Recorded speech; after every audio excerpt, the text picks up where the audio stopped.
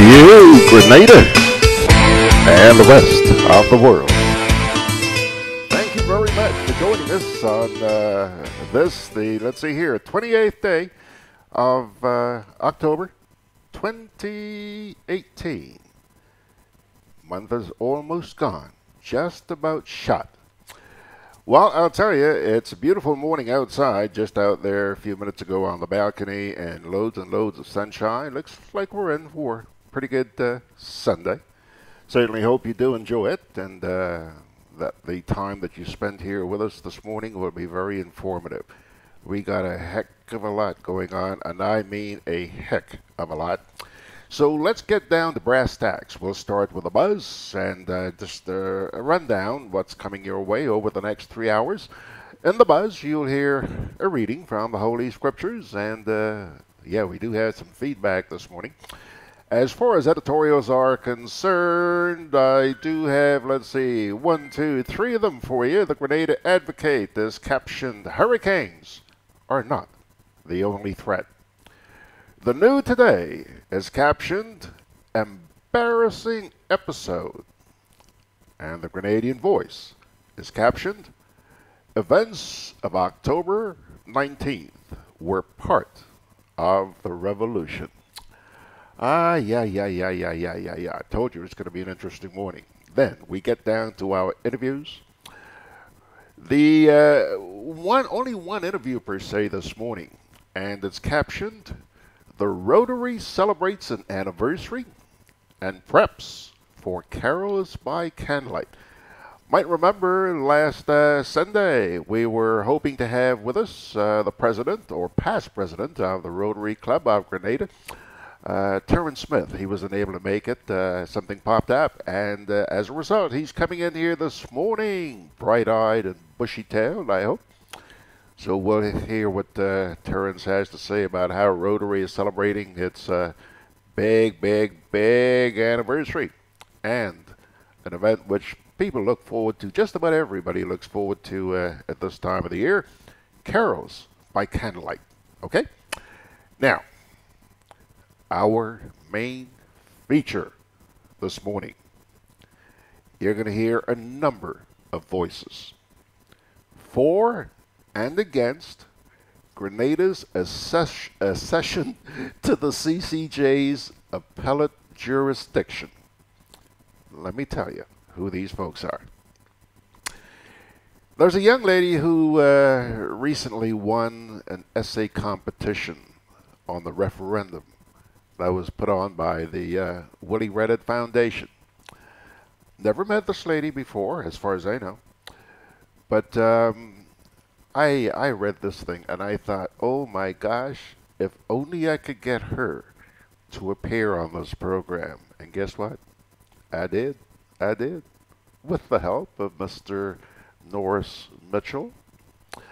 Her name is Carina Blanche. Like I said, she's the winner of that essay competition on the referendum. She's going to be joining us here in person a little later on this morning. Also joining us, somebody I can't say, maybe in my days in Canada, years and years, we're talking over 30 years ago. Maybe I ran into him, but I don't remember. He is actually a Grenadian, but a judge, a retired judge in Canada now. He's been practicing in Canada for many years, now retired, and probably living a life of leisure, which I want to do when I grow up.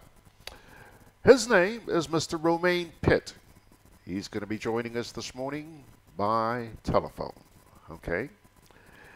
These two folks are going to be joined. Mr. Pitt, by the way, is going to be in Canada, like I said, but sitting right here this morning, Norris Mitchell, who is a retired architect. I invited Norris to be on the program this morning because in the past couple of weeks, he's written some very interesting articles, which we've published on the GrenadaBroadcast.com website, about the referendum. Okay? And I thought, interesting stuff. We're hearing different perspectives. Let's bring him in. Another gentleman who's been writing quite a bit of stuff lately, Mr. William Joseph. He's a political analyst. At least that's the way I've got him described here on the website. And Willie has been writing a lot of stuff over the past year or so. And he is going to be sitting here as well. So that's it, folks. That's what we got cooking here this morning. Now, having said that, as I mentioned to you, we're going to try and rush through things this morning because there's an awful lot going on. So, on that note, let's take our very first little break here. Ding! And we'll come on back. Pure Grenada, the Isle of Spice, is more than a slogan. Grenada boasts some of the world's best spices like nutmeg, mace, clove, ginger, turmeric, and true cinnamon. These clean and naturally safe pesticide-free spices that were once available only in local markets are now one mouse click away at GRENADABROADCAST.com. Our spices are responsibly harvested in small batches to preserve freshness, unlike some bulk spices that sit around in silos all year round. Log on to www.GrenadaMarket.com and shop for Grenada's best spices. GrenadaMarket.com. When you can't come to the island, the products of the island will come to you.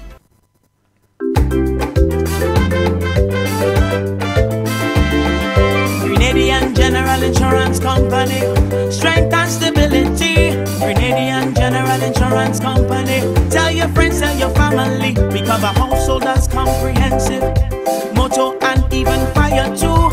Contractors all risk burglary, public liability, professional indemnity, directors liability, and wait, we still have more. Come and find out more what you're waiting for. We are located on Scott Street, St. George's. For more information, call 440-2434. Tell everybody. For convenience, bill payments can be made at Bill Express at Western Union. Many of these are open until 6 p.m., including Saturdays.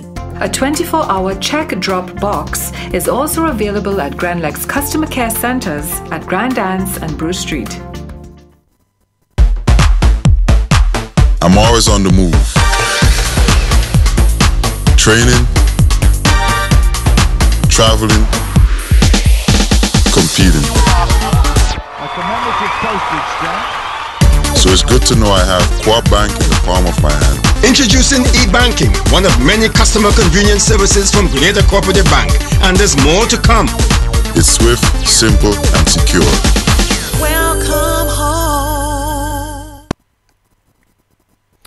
And so we go right along, folks. 100 miles an hour this morning. We're scooting along. Let me say a quick hello to the folks on the shout box. Jackie, hello, Jackie. She's saying good morning to everybody. Dennis is saying good morning, George and class. After last weekend's rain, it's a lovely sunny morning here in Carriacou. Christine and Dennis. Well, guys, it's a sunnier morning here in Grenada. You put that in your pipe and smoke it. Thanks a lot for joining us, as always. Who else is out in the box already this morning? Anthea says, good morning, George and all. Greetings from Decatur. Another catch-up day. She's got to leave for work in 1 hour. Oh, well, at least you spend a few minutes with us, Anthea. Always nice to see you. I hope your brother is doing just fine. Kipling says good morning and sends God's blessings to all. And then he goes on to say, an apology can never change the damages that are done by a despicable statement or action. Yes, it takes a man to apologize, but it also takes a cunning, shameless man to say or do something that he wants to in order to glorify himself and then mockingly apologize. So says Kipling. Then who else is out there this morning? On Facebook. Let's see here. On Facebook, Grenada Sunshine, a appropriate name for this morning. She's saying, good morning, Georgia listeners and viewers. Blessed Sunday to all. Oswin Lewis is saying, good morning, everyone. Watching from St. Vincent. Hello, Vincey. Nice to have you with us. Beautiful day. Might want to go over to the Tobago Keys, do a little swimming and snorkeling. Kathleen Thomas says, good morning from Toronto. Hope you guys are having a nice sunny day up there as well. And Winifred Williams is saying, good morning from Washington, D.C. Gaston Williams. Sunday blessings to everyone. There you have it, folks. There you have it. Now, just before I get into this morning's edition of The Buzz, I want to say something because I'm really, really pumped up about this. Even though, you know, there's an old saying, the proof is in the pudding. We'll wait and see what happens. But I'm happy to sit here this morning and report to you that I have been promised. You know the issues we've been having with the buffering so far this morning? Look, everything's going hunky-dory. It's just really beautiful out there on Facebook this morning. The stream's going right up to Facebook this morning. But I have been promised by a certain provider that as of Wednesday of this coming week, those issues will be resolved. You know the and you see things sometimes an hour after I say or do them here in the studio. Yeah. We've been promised that by Wednesday that issue will be resolved, and I say thank you, Lord. Thank you, even before it has been delivered, because I really do believe. I've been promised faithfully they're going to solve the problem. Yep. I'm taking their word for it, taking their word. And when you watch this week's editions of Good Day Grenada, I hope you'll begin to notice a difference. And then I'll be the first to go, yeah, man! You know, congratulating them and thanking them so much. I really appreciate that. Now, so this morning, beautiful green light here. Everything's hunky-dory the way it should be. Let's keep our pinkies crossed. Now, let us get into today's edition of The Buzz. As we always do, we begin with a reading from the Holy Scriptures. And this morning, folks, we will begin with Psalm 27, verses, starting at verse 1, actually. The Lord is my light and my salvation. Whom shall I fear? The Lord is the stronghold of my life. Of whom shall I be afraid? When the wicked advance against me to devour me, it is my enemies and my foes who will stumble and fall. Though an army besiege me, my heart will not fear. Though war break out against me, my heart will not fear. One thing I ask from the Lord, this only do I seek, that I may dwell in the house of the Lord all the days of my life, to gaze on the beauty of the Lord and to seek him in his temple. For in the day of trouble, he will keep me safe in his dwelling. He will hide me in the shelter of his sacred tent and set me high upon a rock. That's a passage from the 27th Psalm. Check it out. Okay? Now, Georgie spoke too soon. Georgie spoke too soon. Taking a look here, I see that our internet woes have returned. Yeah. let's get into the buzz, and we'll start with the feedback. Somebody by the name of, who goes by the name of VT. VT sent me this, and I want to share this with you. She says, I just need to vent today. Please permit me. Thanks for posting the ruling regarding Hewitt Lane Privy Council Reserves judgment. I don't think it was a ruling. I thought it was just some information about the case that's going on in England. Anyhow, she says, I'm not focusing on the case, but on the time it took to move the case through the system. The proponents of the CCJ tell us that access to justice would be faster than that of the Privy Council. I don't know when Hewitt Lane's case was first filed, but the judgment in the High Court was made in 2013. The matter was then appealed and was heard 2 years later in the Court of Appeal in 2015. Lane took his matter to the Privy Council, and now, 3 years later, in 2018, the matter is being heard. My point, should we believe that getting to the CCJ as our final Court of Appeal would be any faster than getting to the Privy Council? It has taken the Gilbert family 2 years just to have their case filed, not heard, in the CCJ's original jurisdiction. And whatever the judgment, this is the original and final court for their case. There can be no further appeal.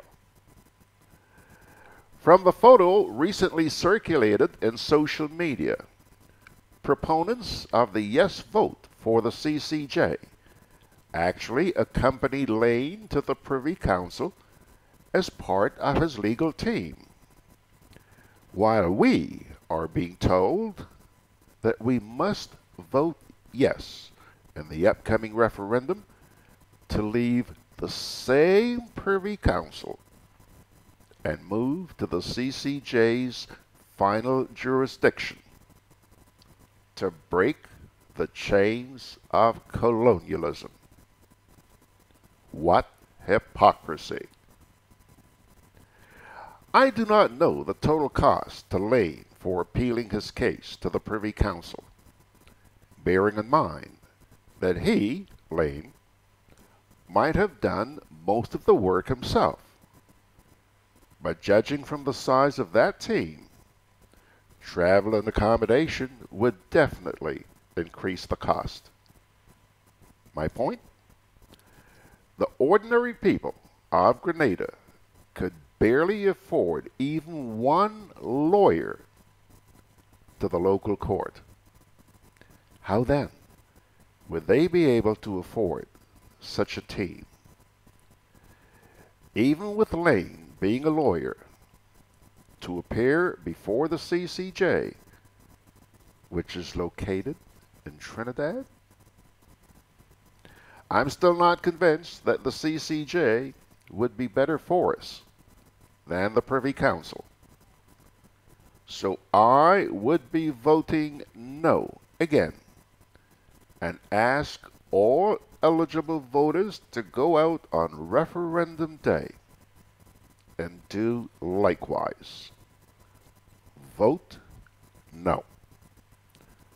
Many thanks, Val, who describes herself as a silent protester and activist. Now, that's the first piece I have for you in the feedback section. It's 20 minutes after the hour. I have another one. This comes from Little Angel. She sent this note to me last night.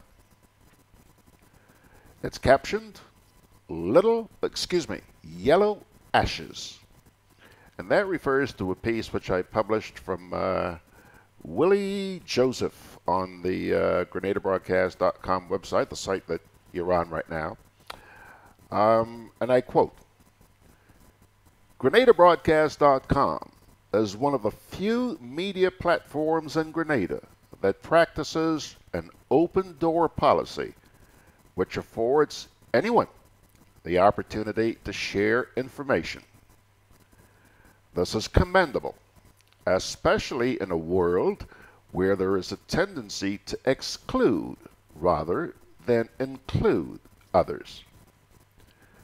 Inclusion is a universal human right, and within the media world, it allows for a variety of opinions which should be respected. Inclusion can also give rise to differences in opinions and encourages tolerance. By disseminating information through broadcasting, others can learn.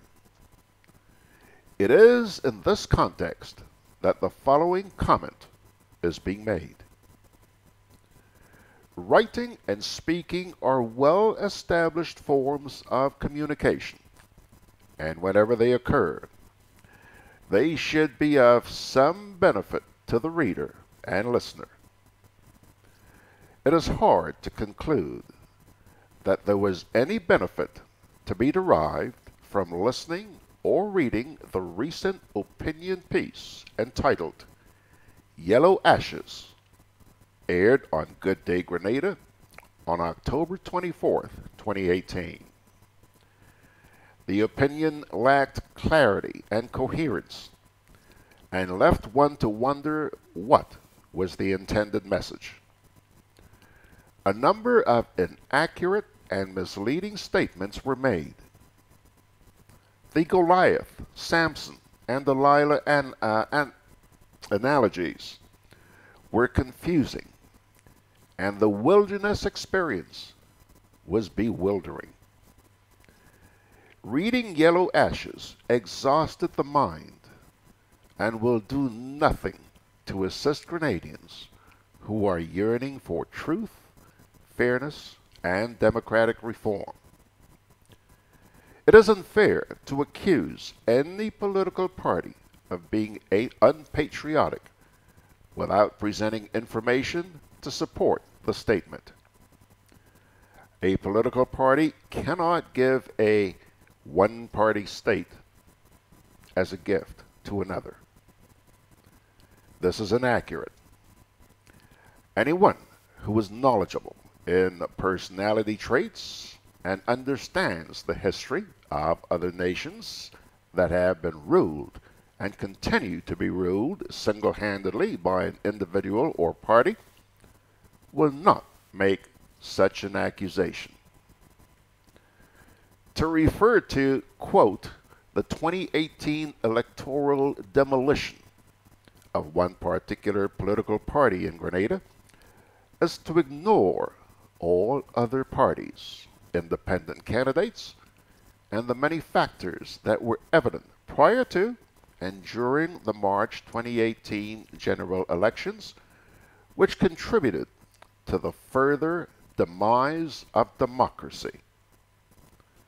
Sharing pertinent information with the Grenadian people is more acceptable. Communication within the various media circles in Grenada is much to be desired. People are skeptical about talking, and sharing information is sometimes censored. Yellow Ashes could have been a product of such skepticism and censorship, and demonstrated writing that seemed to be fulfilling an agenda other than communicating a meaningful message to an audience. Grenadians need clarity and truth, and the media, including any written communication, should provide them. Signed, Little Angel. And so, my dear friends, that's going to take care of this morning. Thank you very much, Little Angel. That's going to take care of this morning's edition of the buzz. And glancing back here, first of all, let's take a look here at the shout box. And the shout box, nothing there on Facebook. I see here. Fitzroy Adams says, "Good morning. I'm watching from New York." Well, hello there, New York. And Ann Mapson says, "Pleasant good morning. Taking it in from Brooklyn, New York." Okay, there you go. Alrighty, folks. I'll tell you what. Let's take another little break here, and we'll come on back and get started with our editorials. Juve chocolates, cocoa nibs, and cocoa balls from Diamond Estate Grenada are now available at Amazon.com, Amazon.ca, Amazon.co.uk, and GrenadaMarket.com. Try their sensational touch of nutmeg and a touch of ginger chocolates, 75% dark and rich, 100% pure cocoa, and their 60% dark and sweet chocolate bars today. Amazon Prime members enjoy free shipping on these orders in the USA, Canada, and Europe. GrenadaMarket.com. When you can't come to the island, the products of the island will come to you. Can I have a chicken lunch, please? Large. Real nice today. I don't want that. But you just asked for a chicken lunch. I don't have problem with the lunch. Afraid the container. What is the problem with it? These styrofoam containers, they don't good for the environment. They shorten with life. What foolishness you telling me? So what you want me to use? Put my food in this. Where you get that?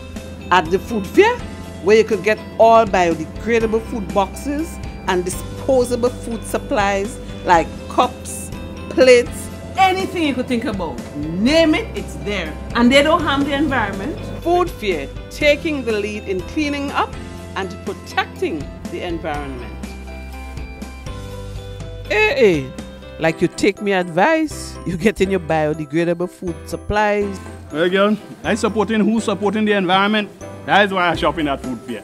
Food fair, where you can fill your baskets without emptying your pockets. Products distributed by Hubbard's agency, Kirani James Boulevard. GRENADA'S Community Partnership Initiative. We at the Dorothy Hopkins Center can always rely on you for your steadfast help. It's always forthcoming. We have seen the benefits already. Our bill has been reduced, I was told, by over 40%, and that is welcome because that translates to more care for the residents. And so, thanks again. GRENADA'S, energizing our community. I'm always on the move. Training, traveling, competing. So it's good to know I have Quad Bank in the palm of my hand. Introducing e-banking, one of many customer convenience services from Grenada Cooperative Bank, and there's more to come. It's swift, simple, and secure. Welcome home. Alrighty, folks. It's now, let's see, 29 minutes after the hour. We got to scurry along here. Let's go directly to the editorials from, let's start with the Grenada Advocate, which is captioned, "Hurricanes are not the only threat." Okay? As we are all aware, hurricanes are not the only natural disaster that could affect us. And as was pointed out recently by a top official at the Caribbean Disaster Emergency Management Agency, what is needed here in the region is a comprehensive disaster risk management strategy to manage all potential threats. It was suggested by that top official that the region perhaps could learn from their Japanese and Cuban colleagues who have adopted a culture of resilience, or what is referred to as a culture of managing risks, whereby they first acknowledge what the risks are and thereby prepare to in advance to deal with them. Within the whole disaster management framework, it has been acknowledged that we must be better prepared for severe weather systems such as storms and hurricanes. But within that context, great focus must also be placed on bracing for other threats, including geological hazards and geoseismic events, public health emergencies, tsunamis, and even something as basic as extensive periods of rainfall that can lead to flooding and therefore present additional problems. As such, the focus shifts from one solely of disaster management to disaster risk management. Speaking of managing risks, it has meanwhile been acknowledged that the private sector can play a bigger role in the area of disaster risk reduction.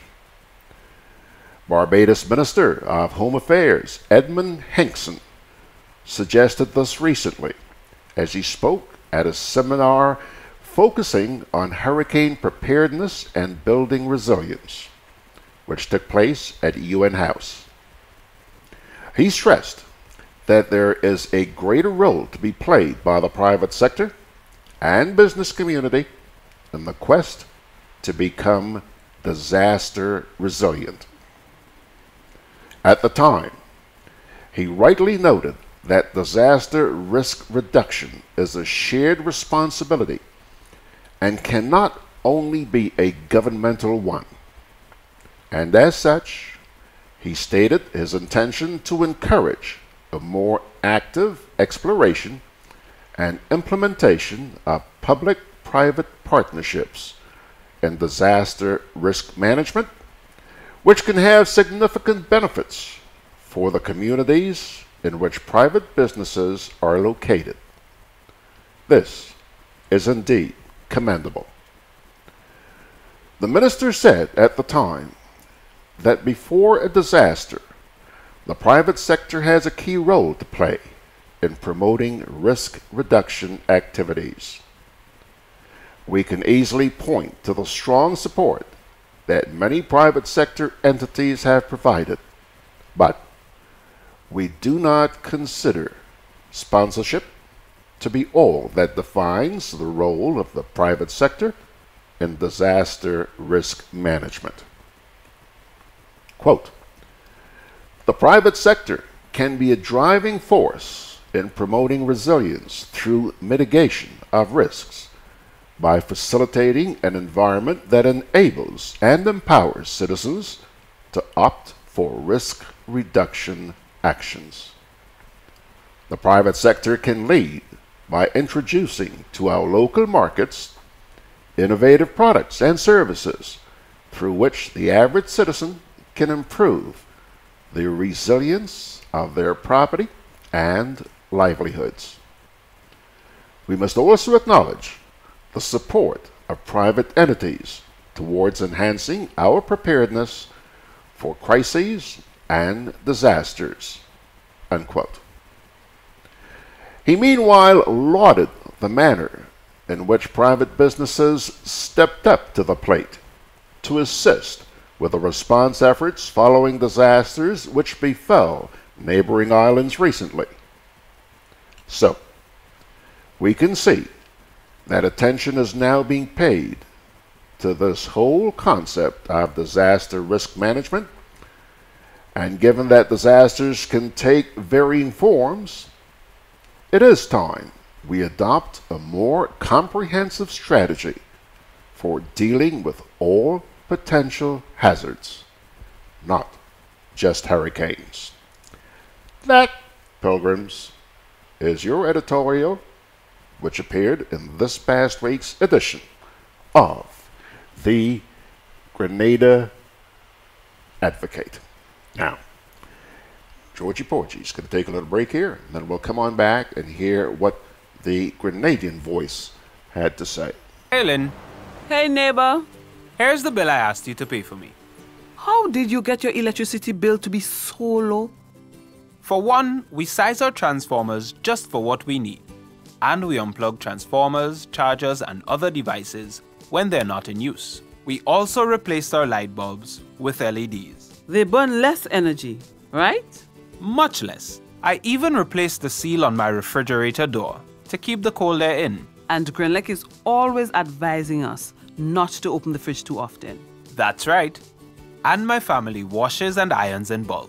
With fuel prices changing all the time, how do you know if it is working?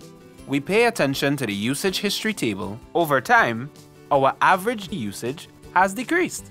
So while Grenada can't control fuel prices, I can conserve energy and save money. GRENLEC, energizing our Grenada. We have a date of history. The issue for the 6th of November is to vote on a bill. Could you enlighten the audience as to your motives for moving away from the JCPC? It is necessary to give citizens of Grenada the right to appeal the outcome of general elections to the High Court, the Court of Appeals, and to the Caribbean Court of Justice. Do we give funds to the Privy Council? In Dominica, do you swear allegiance to the Queen? The advisory committee really needs to take its role serious. Whatever we have to give to our political opponents, we will give. Vote yes, vote no. It's referenda on the CCJ in Grenada and Antigua. Join the discussion on Sunday, October 28th on Time to Face the Facts with host Jerry George, live at 8 p.m. on Caribevision and the Time to Face the Facts show Facebook page.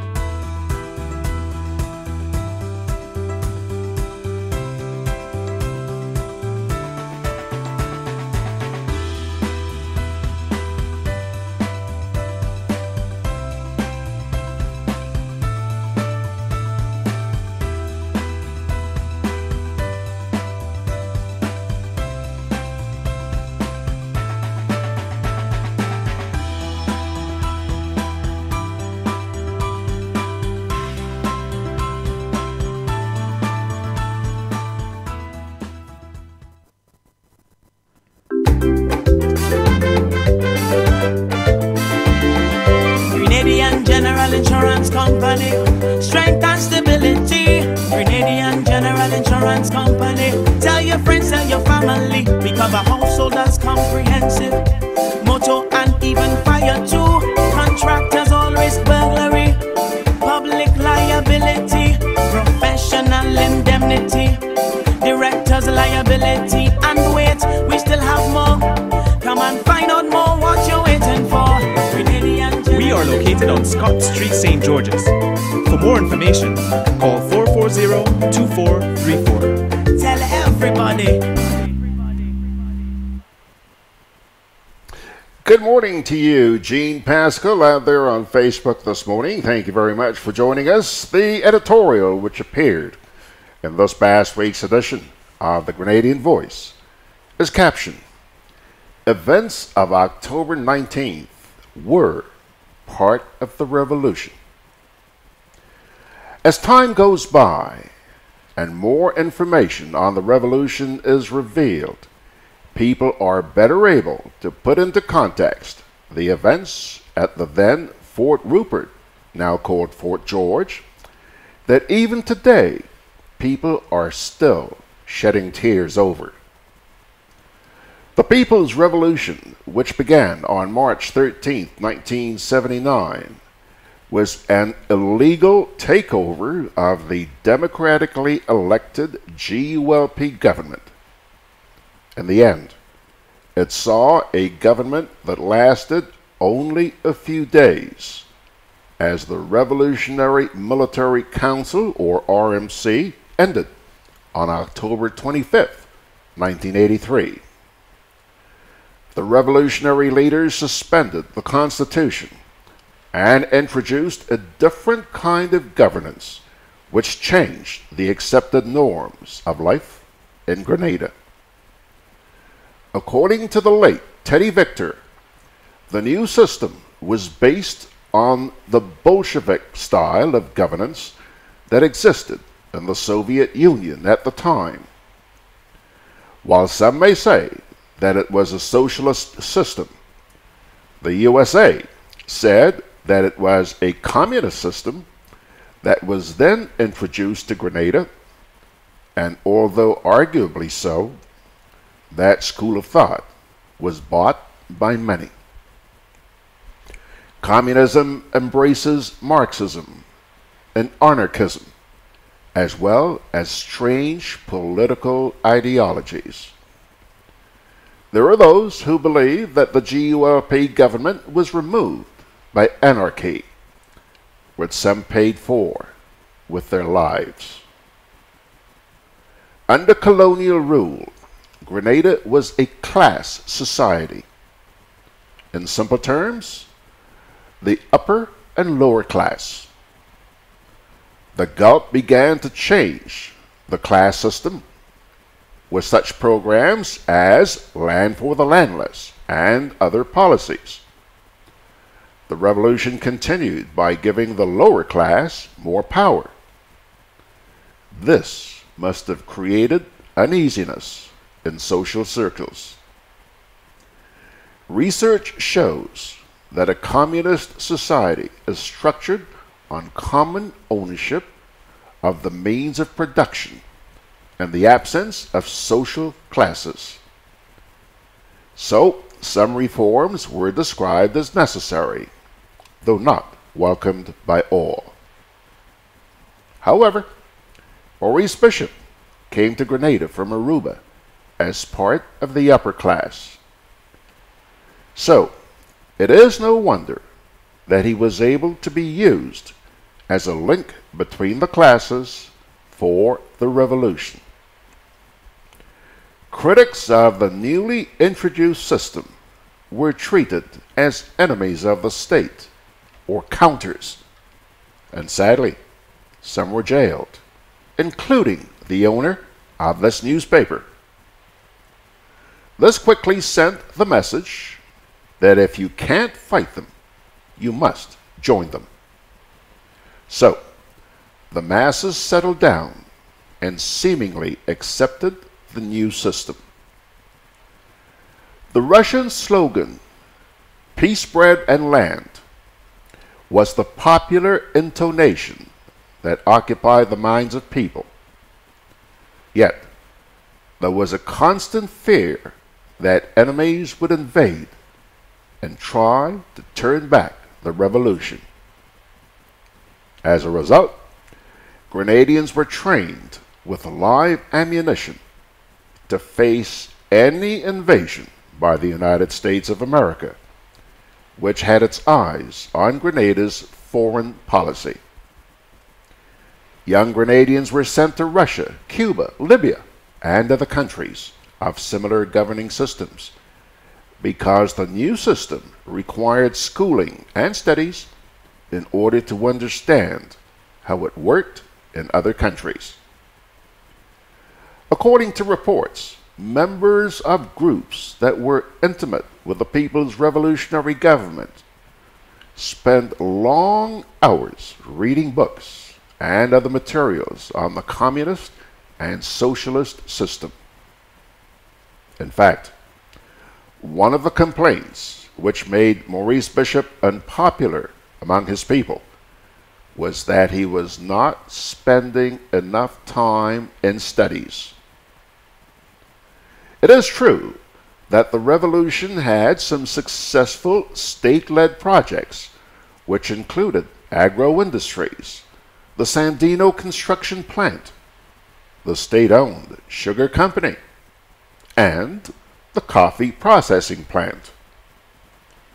Grencraft, the marketing branch of the Grenada National Institute of Handicraft, was instrumental in creating cottage industries and exported goods to other territories. Road building, state sector construction of low-income housing, medical and educational facilities, and construction of the international airport stimulated employment and growth in the economy. The PRG's overall approach won the support of most Grenadians, and it is said that it even drew praise from the World Bank in 1982. Those days are still being described by some as glorious days. Catholic Bishop Clyde Harvey said it was a time when young people dared to dream big. It was the time of forward ever, backward never.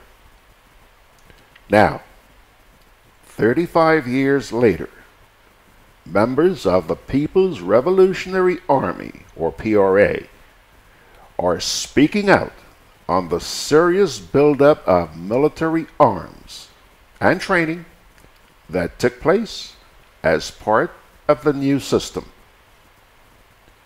Real wars were simulated with live ammunition in the name of maneuvers that ended with a rally where the Prime Minister would remind the masses that Grenada is prepared to bury America in the sea should that country attempt to invade the Spice Isle. The mood of those days was to be on guard and alert. Maurice Bishop was, however, warned by some that the enemy may not come from outside. In 1982, the now deceased President Samora Machel of Mozambique visited Grenada to show his support for the revolution. He was one of the people who warned the PRG against becoming complacent. In fact, it is documented that he warned Bishop that the enemy may be under his footstool. There was also a popular calypso with a line, quote, "The same people that put you up will be the same people that will pull you down," unquote. The song was called "Stand Up, Grenada" by the mighty Short Shirt. As Minister of National Security, Bishop must have known the reactions that certain actions would bring during the revolution. It would be remiss of us not to believe that what happened on October 19, 1983 came as a surprise to him. It should be seen as a part of the glorious revolution which ended the reign of the PRG and began the brief period in power of the Revolutionary Military Council, or RMC, which was headed by the military chief, Hudson Austin. The RMC ruled by decree for almost 6 dreadful days during the revolution, as it placed the nation under a shoot-to-kill curfew while the Constitution remained suspended. We share the thought by James Ferguson in his book, Grenada Revolution in Reverse, that the American-led rescue mission on October 25th was not interested in rescuing the revolution from the RMC.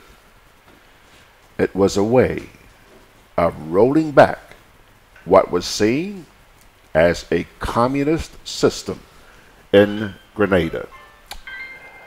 Pilgrims, that's the editorial which appeared in this past week's edition of the Grenadian Voice. And now, one more to go. 2 down, 1 to go. We'll take a break, and we'll come on back with the new today.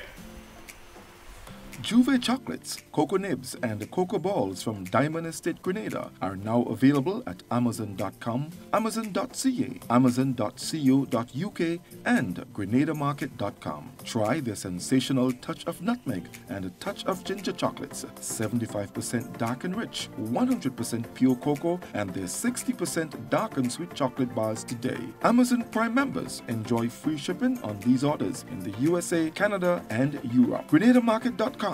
When you can't come to the island, the products of the island will come to you. For convenience, bill payments can be made at Bill Express at Western Union. Many of these are open until 6 p.m., including Saturdays. A 24-hour check drop box is also available at GRENADA'S customer care centers at GRENADA'S and Bruce Street. So, babe, Alberto and Beryl come and gone, right? So that means we still have Chris, Debbie, Florence, Michael, Patty, Sarah. From the looks of it, Tony and Valerie might be coming as well. So we need to pick up some extra hurricane supplies. You don't know how many hurricanes will be coming this season, so you need to be prepared. At Hubbard's Hardware and Building Supply Departments and Food Fair Supermarkets, everything from canned foods, flashlights and batteries, to plywood, tarpaulin, lanterns, roof repair kits, water tanks, etc. are available. For over 90 years, we've helped you prepare for and recover from storms. Hubbard's is an integral part of your hurricane preparedness plan. Get discounts when using credit and debit cards. GRENADAC Community Partnership Initiative. We're here in sincere appreciation to GRENADAC as a utility corporation for the donation of that rooftop solar generating plant. It would reduce our monthly bill. On behalf of the Hillsview Home residents and the wider community here at Gove, to just thank GRENADAC most sincerely for that thoughtful donation. GRENADAC, energizing our community. Okie dokie, folks, 7 minutes away from the hour. Our first guest has arrived, and we'll get to him in just a wee bit. Also want to take a moment here to say hello, Margaret. Redhead Fletcher is joining us on Facebook. Good to see you. Folks, the editorial, which appeared in this past week's edition of The New Today, is captioned, Embarrassing Episode.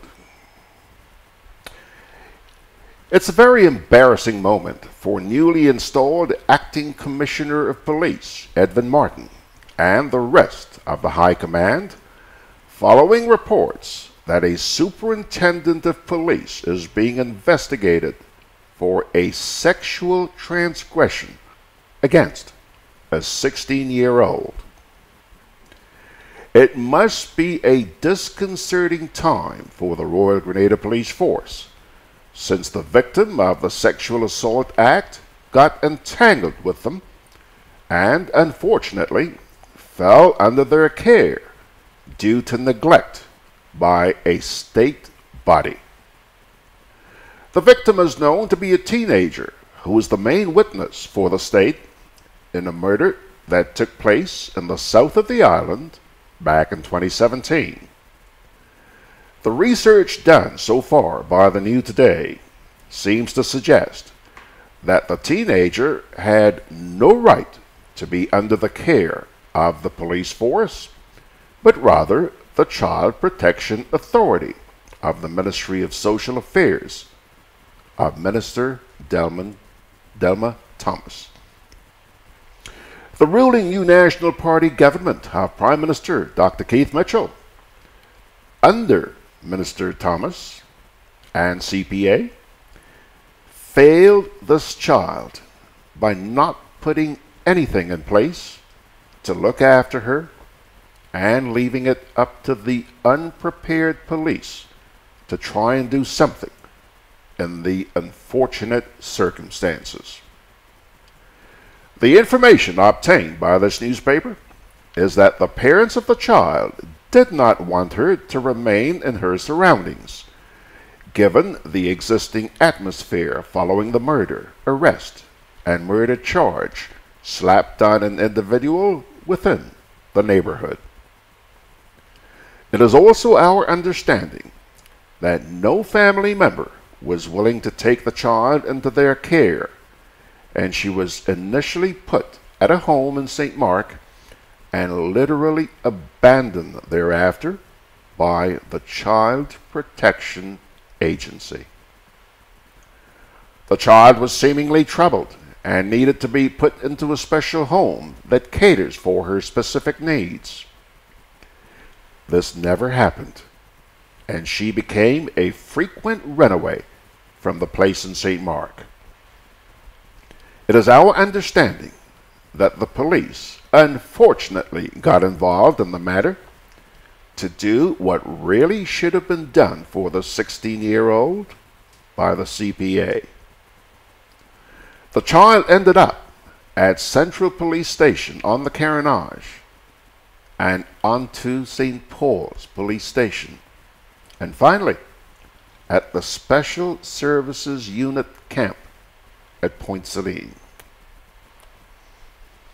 This is not a child who was put into any protection program by the court, but someone who was considered as a key witness for the state in a murder trial, which will soon come up for hearing before a high court judge and jury. However, the alleged sexual assault of the teenager while under the care of the police will have to be viewed against the backdrop of the recent launch of the much publicized Sexual Victims Unit by Acting Commissioner Martin in the presence of Prime Minister and Minister of National Security, Dr. Keith Mitchell. The top cop made heavy weather of the amount of underage young girls in the country who were being preyed upon by much older men in society, and the need to stamp it out. Commissioner Martin Commissioner Martin could never have envisioned that a month later that one of his own would be put under the microscope for alleged sexual interference with a 16-year-old. The New Today cannot make any definitive statement on the issue at this stage, since the matter is still under investigation, and the outcome would be left totally to the discretion of the Director of Public Prosecutions, Christopher Nelson. The fact is that fingers are pointing at a senior police officer who was put in a position of trust which was apparently breached, and he is now suspected of badly letting down his superiors at Fort George. This newspaper is forced to ask many questions of the police high command in light of this embarrassing episode. The questions are very important because many of them bring into sharp focus the kinds of structures put in place by the RGPF to accommodate this teenager that they took under their care to offer some form of protection. Why would anyone in their good head and senses take a decision to put a 16-year-old female at the SSU camp, which is known to be occupied mainly by males? This is nothing but madness. Is there a system in place to ensure 24-hour protection for a young girl at the SSU? Was there a female officer assigned to her within the camp? If so, where was that particular individual on the night in question when the alleged sex act took place? Who was the officer responsible for the overall security of this young female witness? Government would have to review the operations of the CPA, since too many complaints are coming into the public domain about its failings and not living up to its expectations. Grenada is apparently signing on to a number of international protocols and accepting money for the protection of children, but not putting in place the required systems to fulfill our obligations at the international level. If there are square pegs in round holes at the agency, then the time has come for the situation to be seriously addressed so that the tax-paying people of Grenada, Carriacou, and Petit Martinique can get value for money from those hired at the CPA.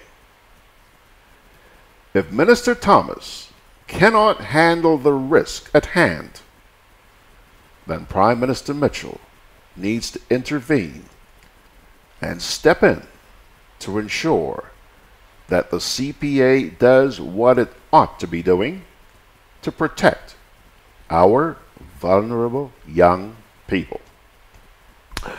Okie dokie, pilgrims. That's going to do it for our editorials this week. You had three: the Grenadian Advocate, the Grenadian Voice, and the New Today.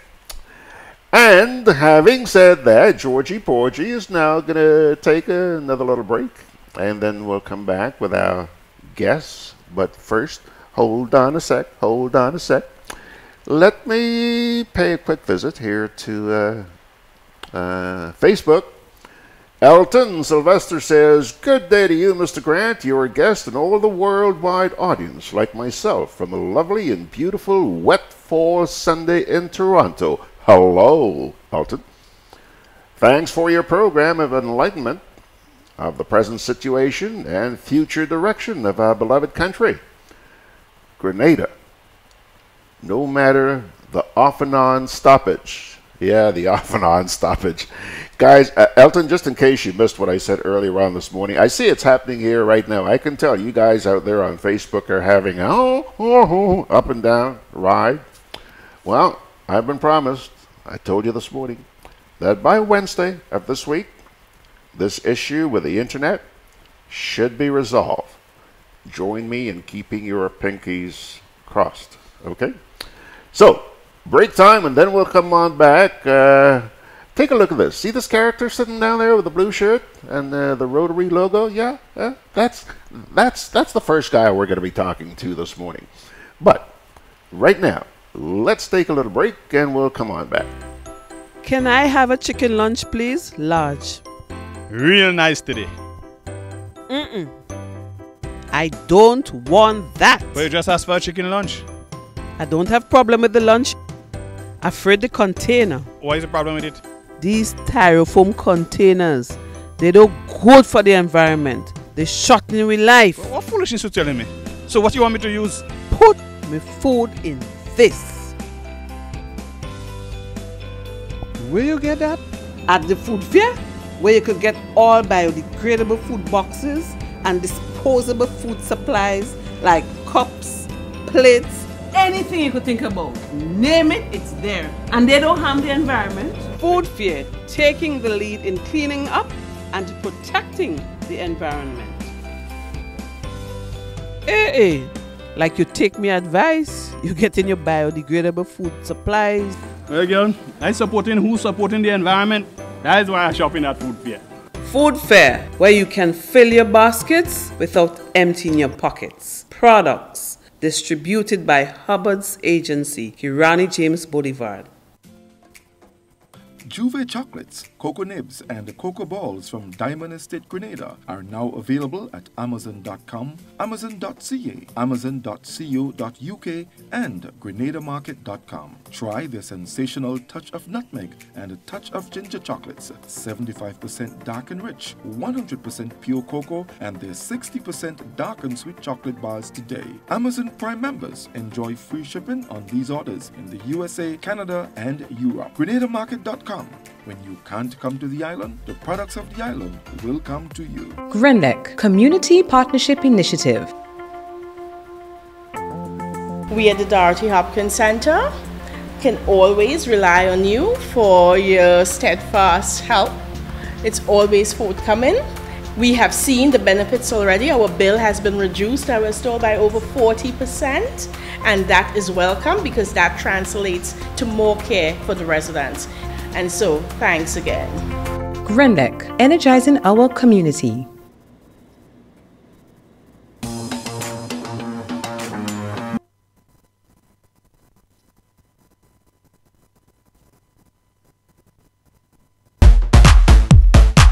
I'm always on the move.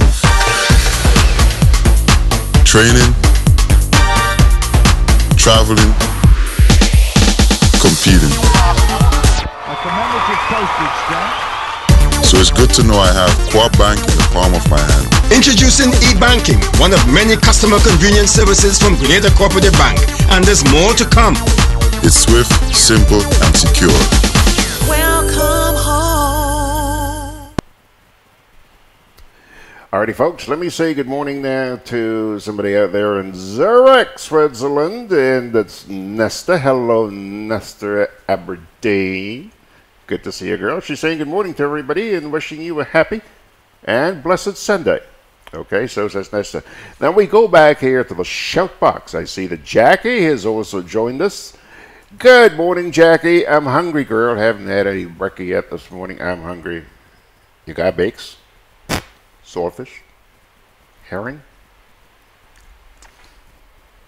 If you do have, bring some over.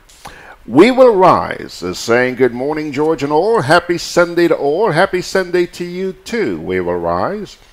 Tessa, I'm not sure whether she's in Trinidad or where she is right now, but there goes a good old telephone ringing. And that person is certainly going to have to wait.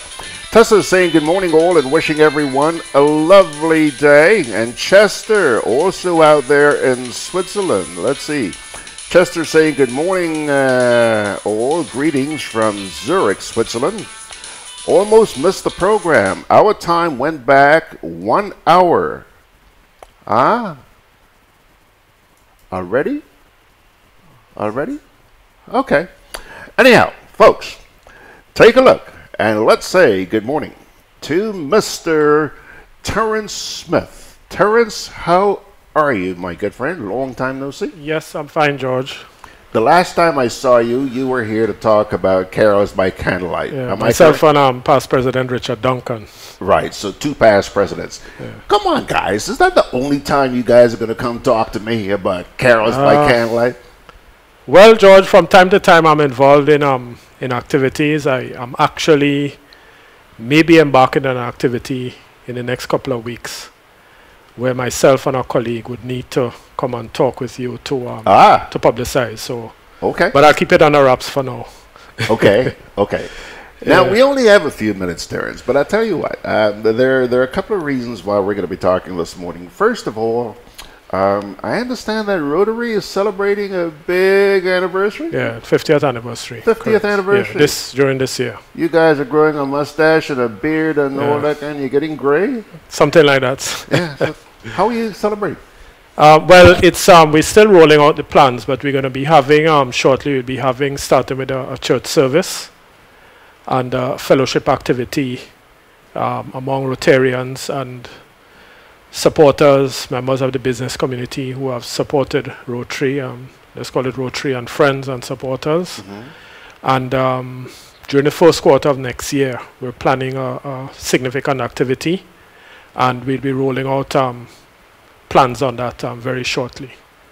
That would involve, it would basically would be a tribute to those who have assisted the Rotary Club of Grenada in assisting the Grenadian community over the past 5 decades.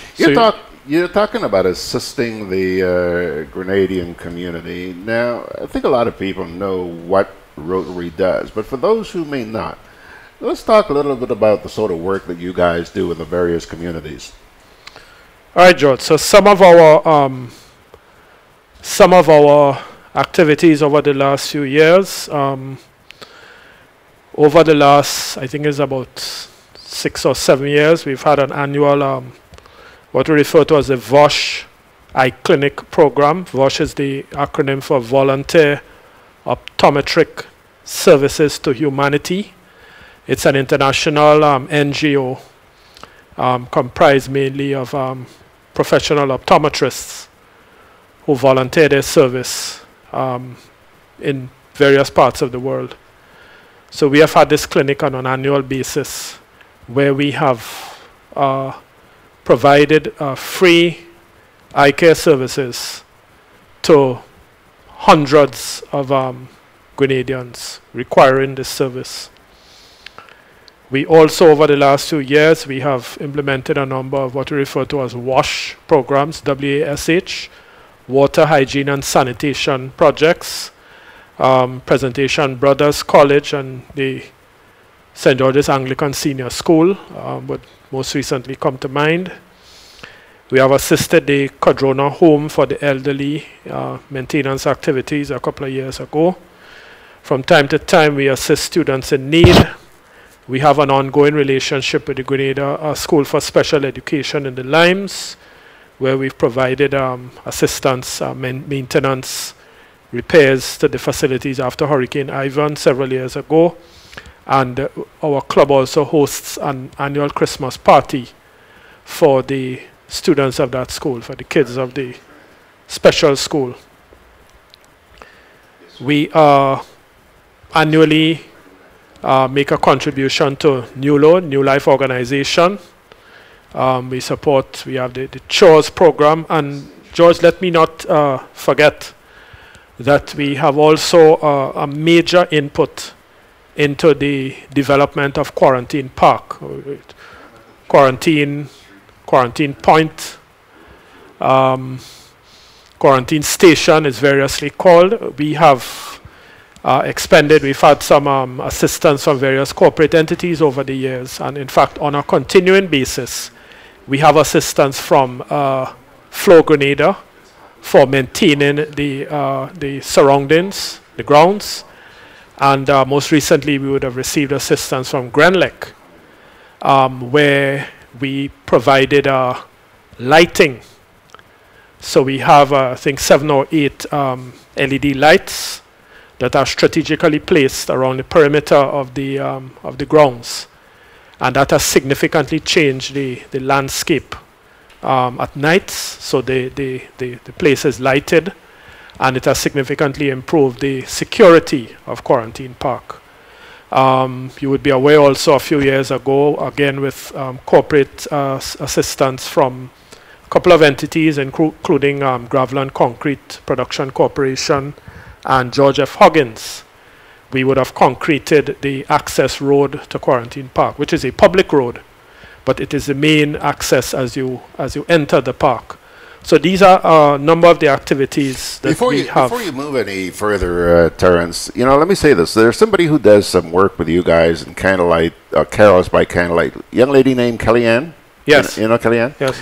Kellyanne and she took me down to Quarantine Park a few weeks ago.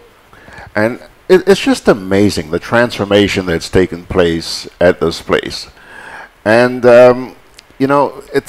it's always been nice. Even before you guys worked on it, it was just a nice place to be. But the work that you guys have done, incredible amount of work. Now, let me ask you this. There's also been talk in the air in recent times about Quarantine Point going to some development project. I think it's Blue Growth or whatever. Have you heard about it? And are you guys concerned that this could transform what you guys have done? Well, George, the Rotary Club of Grenada has a 33-year lease from the government of Grenada of what we call Quarantine Point, what we are in the process of converting the quarantine park or quarantine recreational park, and we are trying to remain focused on putting into place the fundraising. Well, first of all, the plans, the projects, which we are working assiduously on right now and have been for some time, and thereafter the fundraising, so that we can develop the park into one of the few remaining green spaces, publicly accessible green spaces in the south of the island. That is what we are focused on. We would have heard of this, it's out there, there's a document that's I think publicly in the public domain with plans for blue growth development. Perhaps you could look at that as possibilities out there that somebody has sat down and put together. But we have no immediate concerns in the club, right? That our initiative in the creation and expansion and growth and development of quarantine recreational park is in any kind of danger. So that's as much as I can say.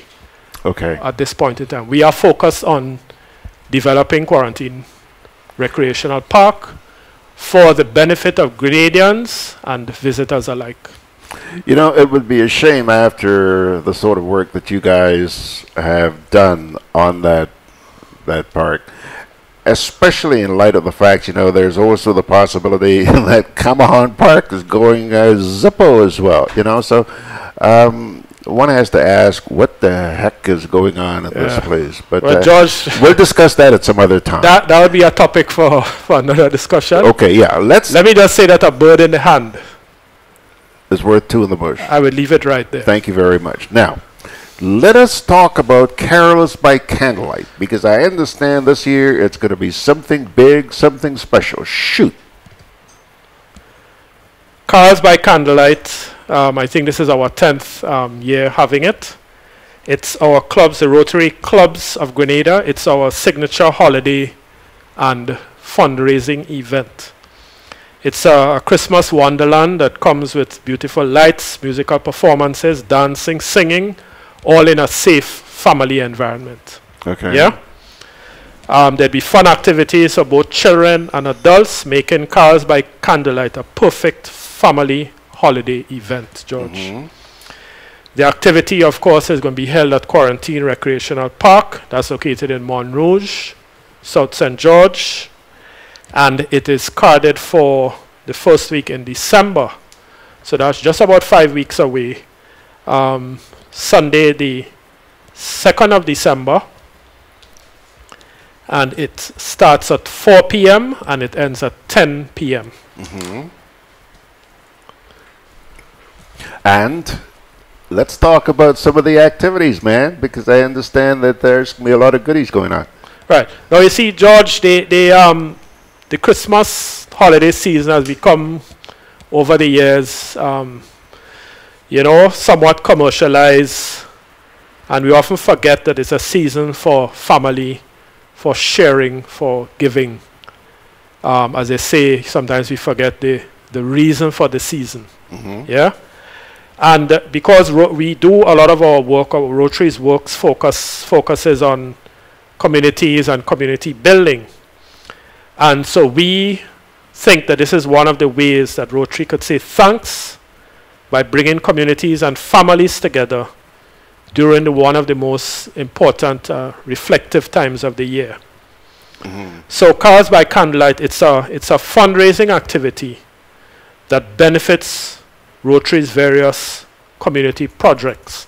But having said that, George, it is not solely an event to raise money from the public. As I said, it's a dual objective of bringing the family, bringing the community together, right, and giving back to the community. In the process, because particularly over the last few years, we have really raised our level of organization.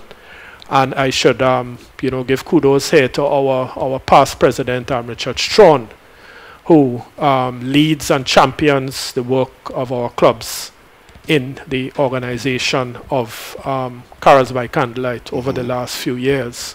So we've really upped our game, as we say.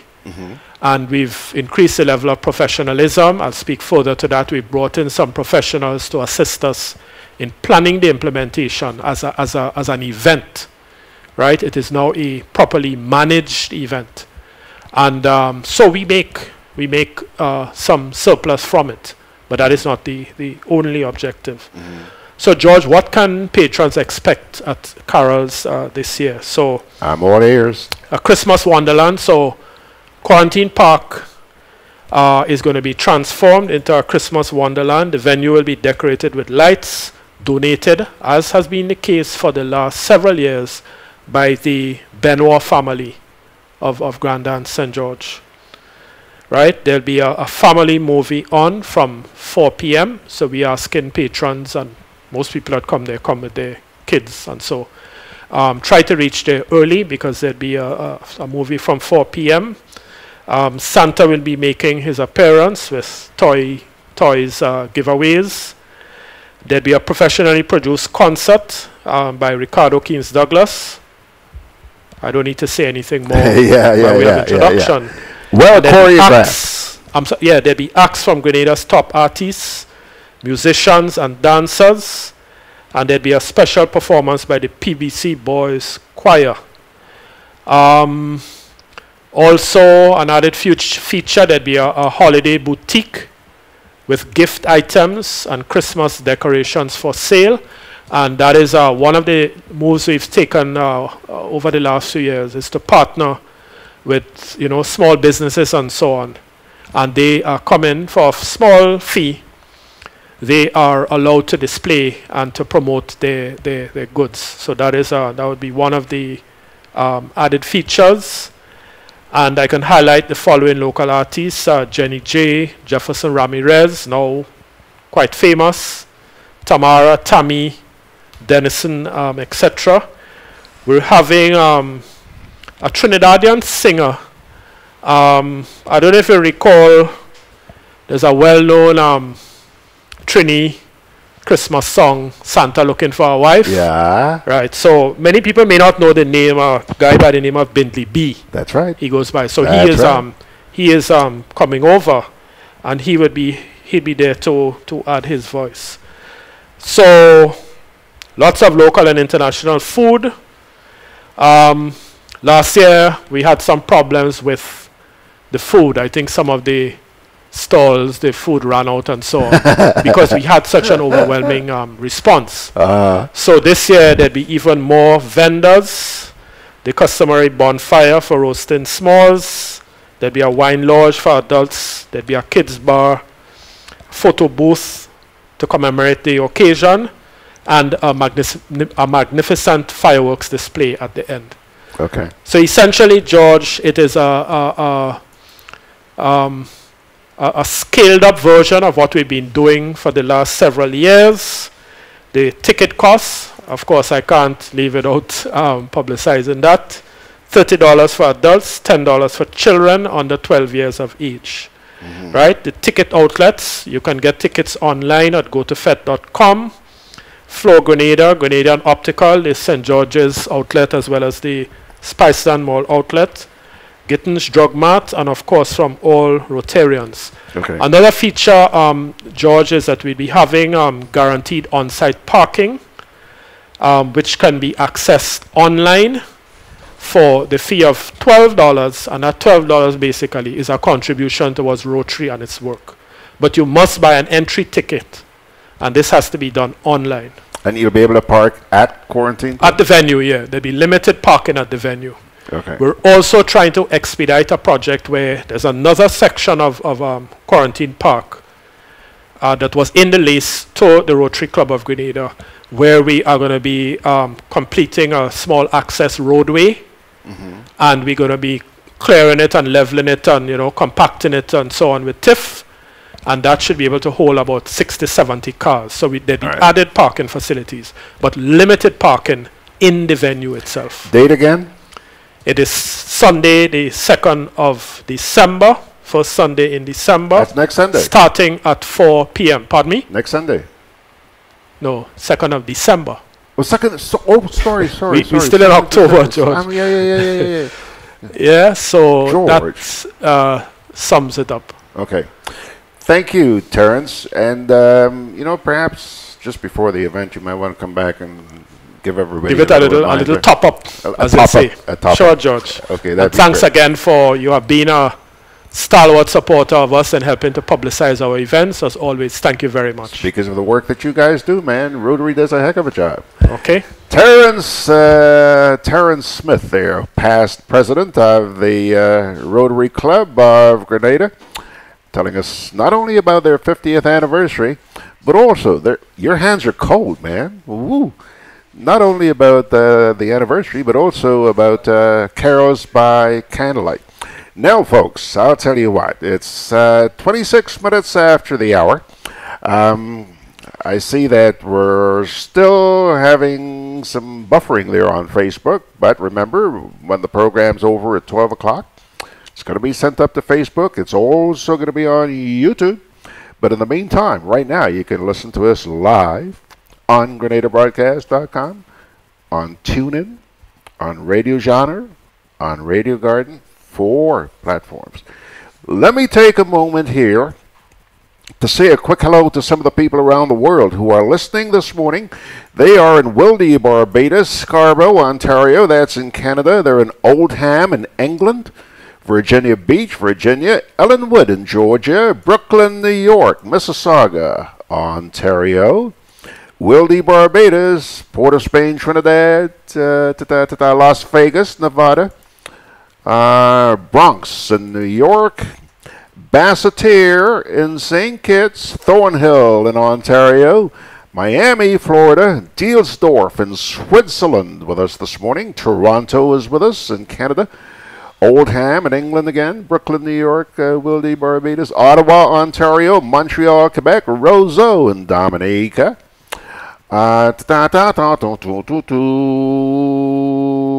San Fernando, Trinidad.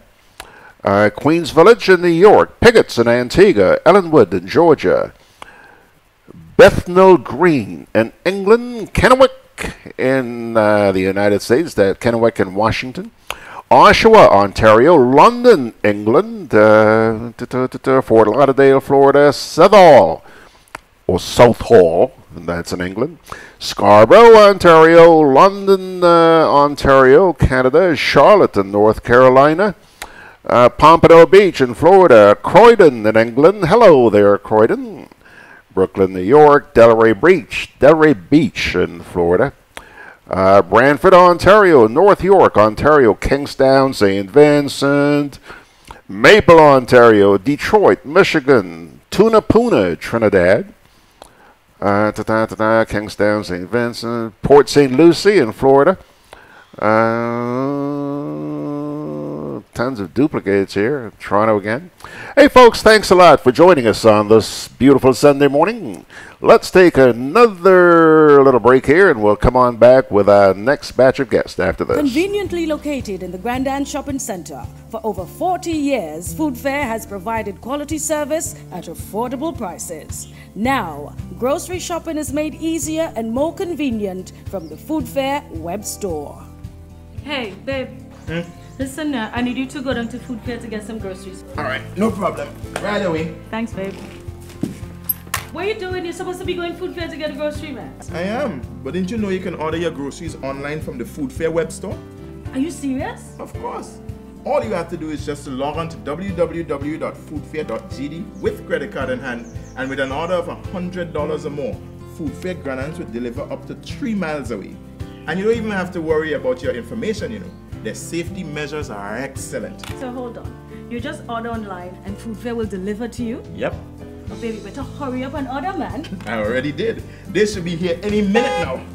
Enjoy easy online shopping anytime from your home or office from the Food Fair web store. Food Fair, where you can fill your baskets without emptying your pockets.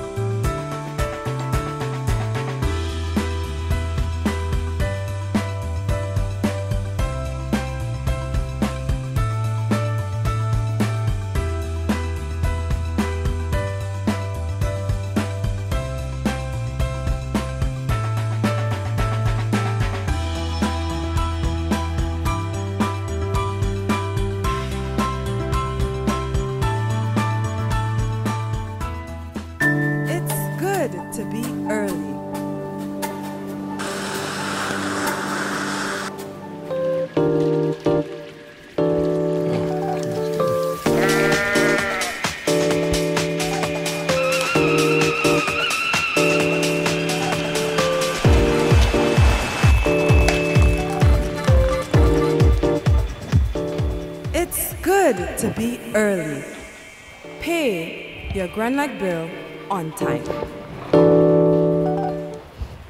GRENADA'S Community Partnership Initiative. We're here in sincere appreciation to GRENADA'S Utility Corporation for the donation of that rooftop solar generating plant. It would reduce our monthly bill. On behalf of the Hillsview Home residents and the wider community here at Gove, to just thank GRENADA'S most sincerely for that thoughtful donation. GRENADA'S Energizing Our Community.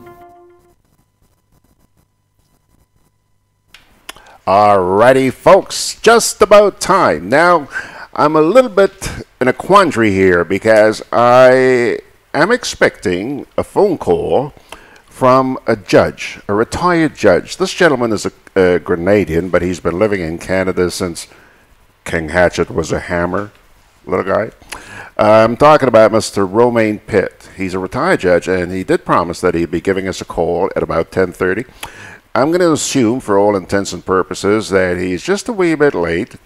And in the meantime, we're going to carry on a little session here with the people who are already in the studio. Okay? Now, let me see if I can pull them up. First of all, if you take a look. Okay. If you take a look. Yeah. Hang on a sec. We're going to take... Yeah. See that lady over there? Take a look at that lady. That smiling face is a young lady by the name of Carina Blanche. Not Blanche, it's Blanche. B-L-A-C-H-E. Am I correct? Yes. Yes.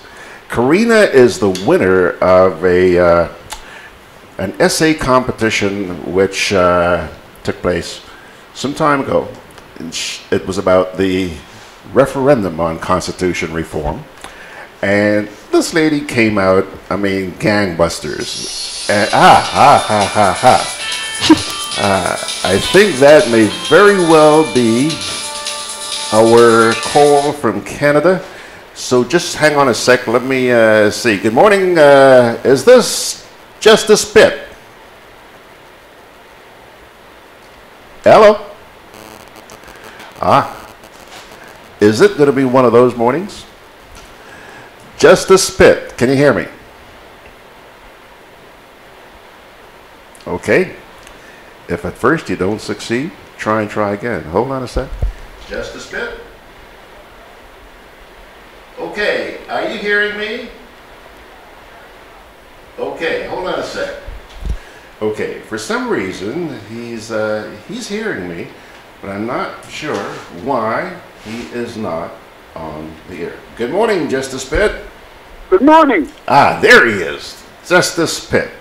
Thank you very much for calling us, Justice. I really appreciate your responding to my request to appear this morning, and I also know that you have very limited time because you do have an 11 o'clock engagement.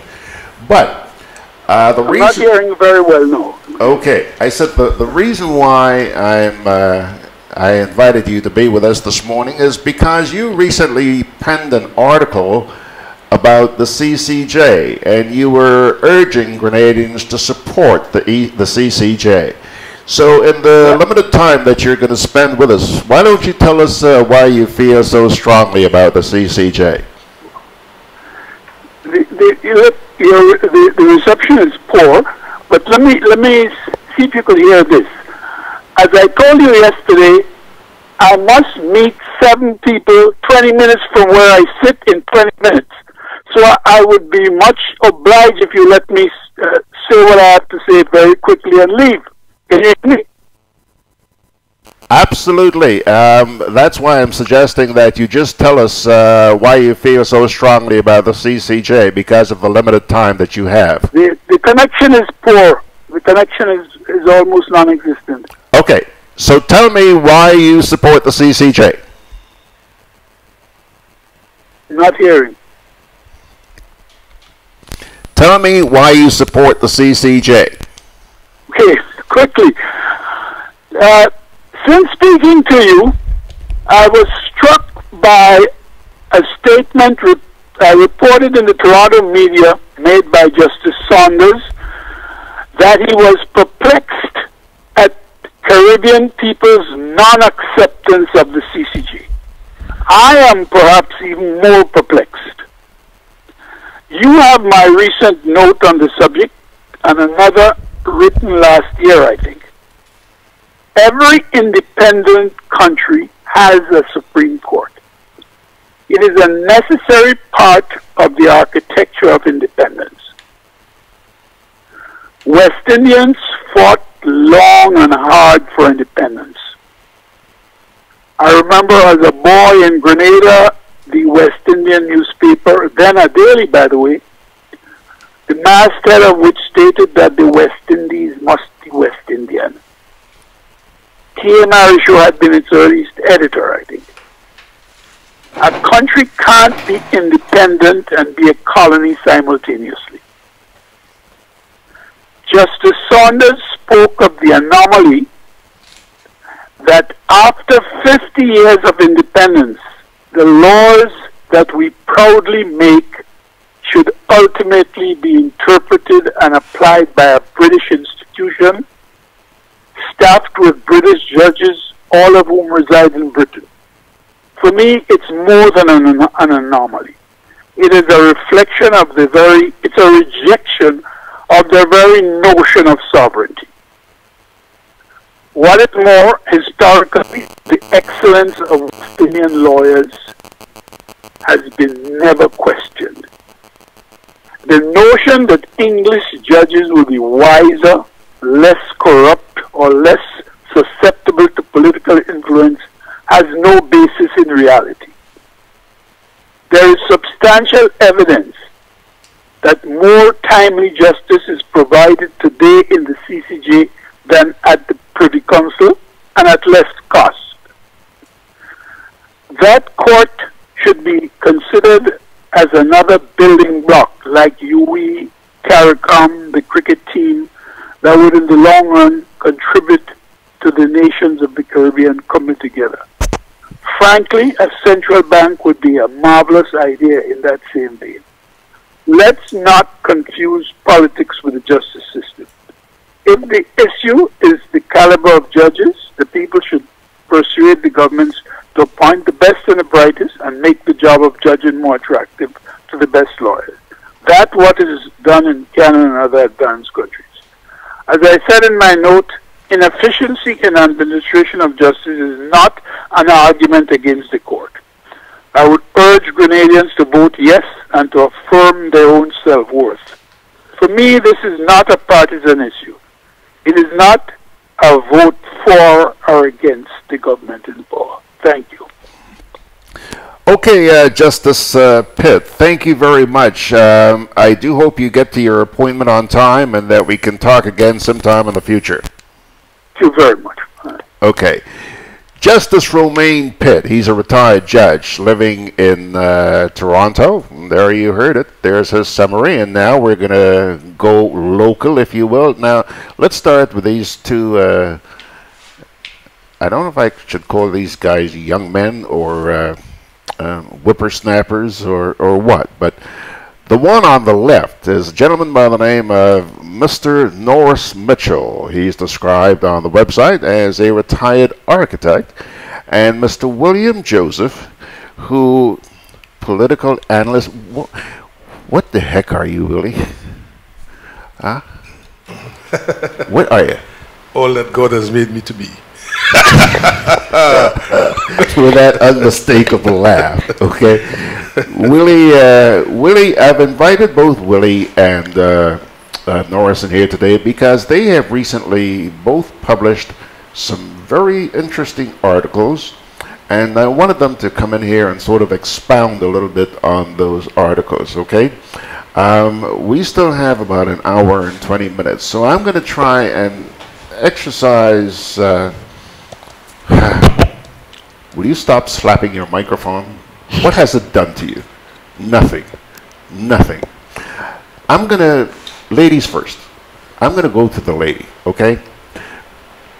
And she's going to be free to join in at any point during the conversation. But this is Carina Blanche. And Carina, said it before, young lady. One, I'm delighted to meet you because I was very impressed with what you wrote. Thank you. You are a student at TAMCC? Yes. What do you hope to study when you get old like me? Well, currently I'm studying law, history, and sociology. Law, history, and sociology. Yes.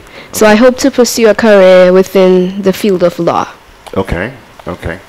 Now, how long did it take you to put that story together? You obviously did a lot of research. Yes. Well, it wasn't just a one-off thing. So I researched over a period of time, probably a month or a few weeks. I had to follow discussions by the committee. I read articles. I viewed interviews conducted by BBC Caribbean. So they were seeking persons' opinion on the CCJ and so forth. And then I was able to take a stand based on my opinion. So based on the research I did, I was able to come up with an opinion on the matter to write about. As I read the story, the article that you wrote, I get the feeling that you have very strong feelings about the CCJ. You do want to see the CCJ happen, but you also have concerns. Am I correct? Yes. You know, if you think you're alone, think again, young lady, because you're not. A lot of people out there really want to see this thing happen. It would give us a sense of pride, but at the same time, certain things just don't go down well with a lot of people. Let's start by talking about the things that you really like about the CCJ, because you clearly define them and the things you're concerned about. Well, first of all, the CCJ has potential benefits. For one, it is cost efficient, more cost efficient than seeking redress at the Privy Council, because, well, the CCJ is located in Trinidad, so that the cost of travel would be less than if you were to travel to England. Then the Privy Council, I read, has some form of leniency. For example, a person whose assets are under $5,000 would not be obligated to pay, to get their case heard. It's an itinerant court, meaning that the courts can come to you if you don't have the monies to go. So the court can sit in different... I heard that the Privy Council can also do that. They have left England and come down to various islands and heard cases. Well, I guess. Okay. So that one is kind of iffy, but I understand the point that you're making. Jumping on Liet and running down from there, that doesn't cost nearly as much as jumping on BA or Virgin. And I also read that the CCJ has e-filing. So instead of going to drop your cases and so forth, you can file it online. So these are basically the benefits that I've read about so far on the CCJ. Okay. Now, you also have a list of concerns. Shoot. Well, for one, I don't believe that the citizens are ready to make the decision, because I don't think that enough legal discussions have been made. Well, not enough, but since the discussions by the committee have been more centralized, persons within communities on the outskirts have not yet... So many of them still don't know what the CCJ is. They don't know about the functions and so forth. So I don't think that the people are ready to make that conscious decision to move towards the CCJ as yet. I also think that... Hold on, before you move away from that one, let me throw a little spoke in here. This is not the first referendum we're having pertaining to the CCJ. We had one back in November 2016, okay? There were a lot of consultations held prior to that. Now, there are people who argued that these consultations were really not legitimate consultations, and that when you went to a consultation, you were being told what to do, what they wanted you to hear, rather than trying to hear what the people wanted to say. That was a big argument. Now, again, we have a referendum coming up next month. And it seems like we're faced with a similar situation where right now there are consultations being held. Is it, my dear? I had a young lady sitting in that same chair you're sitting in a few weeks ago with one of the strongest proponents of the CCJ. And you know what? We did a program here, and after that program, she said, maybe we have the wrong people talking about the CCJ. Okay? And you know something, Carina? That hit me hard. It hit me hard. Because I have provided a platform here for everybody. Today, you see people for and against the CCJ here. And every Monday, I have Dr. Alexis, I have Mr. Ferguson, every Monday, bugging away on the CCJ. Okay. But somehow, people are still saying they don't know enough. Could it then, you tell me, you're a youngster, could it be that the people just don't understand what these guys say? Yes, it could be. Maybe because of the language used. So I guess you could try to simplify it, simplify the language to fit the ordinary man so that they would really understand. Also, I think that the discussions, well, most discussions are like in central locations, and then the time the discussions are held might not be suitable or convenient for some persons, you know, in terms of transportation and the time and so forth. So I guess that if they went into some smaller communities to really try to reach these people, they would really create an appreciation for the information they're given, and they would be able to make conscious decisions, so forth. Okay, so maybe a slightly different approach might do it. Yeah. Okay, so go ahead. You were telling me about your other concerns.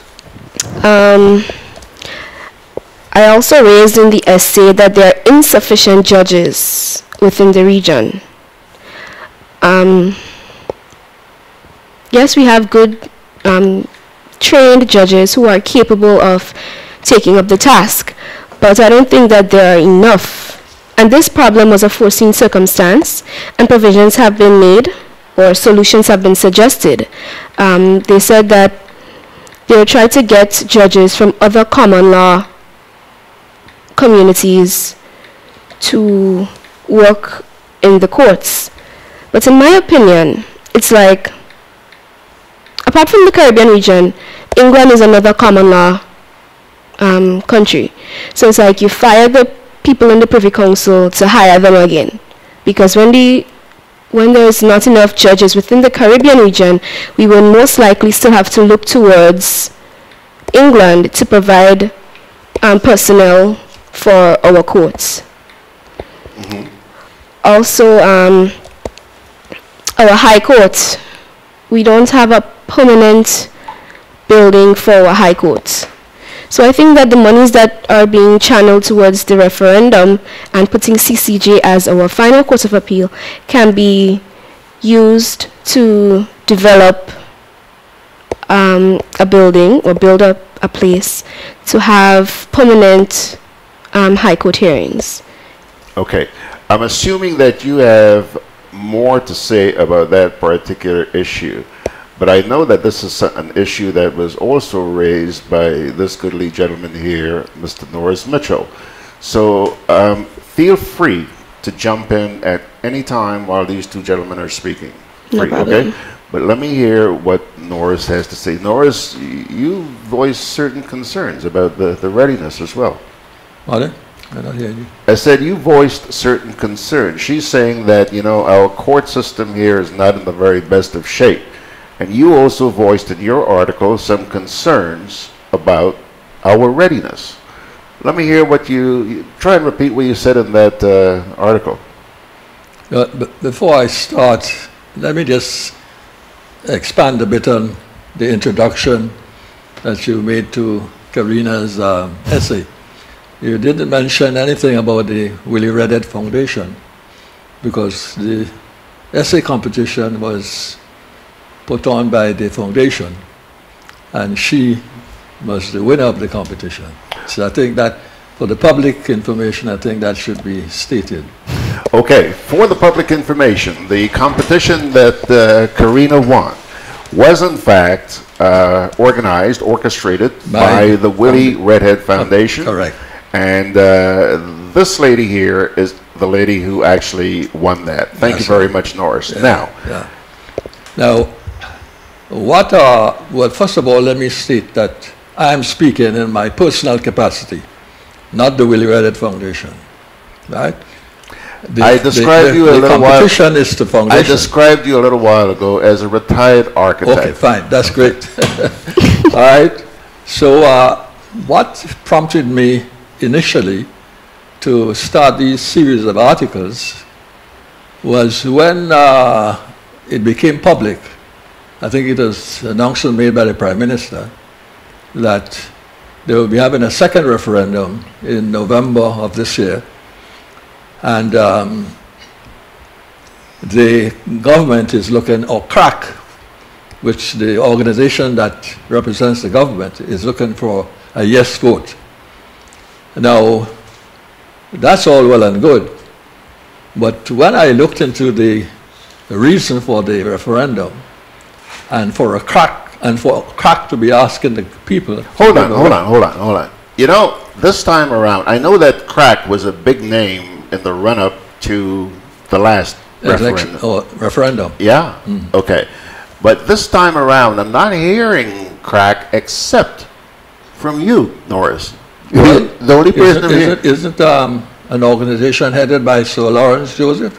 That's the chairman of... Isn't it called a Constitution Advisory Committee? Yeah, Constitution. Yeah. But it's not CRAC anymore. That's what you're saying. I'm not Constitution Advisory Committee. I'm not saying it's not. I'm saying I haven't heard anybody but Norris Mitchell refer. You seem to have been. You become addicted with crack. Subject to correction. Anyway, that organization that is running for the government, which is headed by Sir Lawrence Joseph. Okay, right. That's the organization I'm talking about. Okay. Right. Now, the impression I'm getting is that instead of informing the public, and I think you mentioned that earlier, of the reason why we want a yes vote, the whole situation became almost like a political campaign for a yes vote. And the voters, the public, were not advised as to the reasons why they want a yes vote.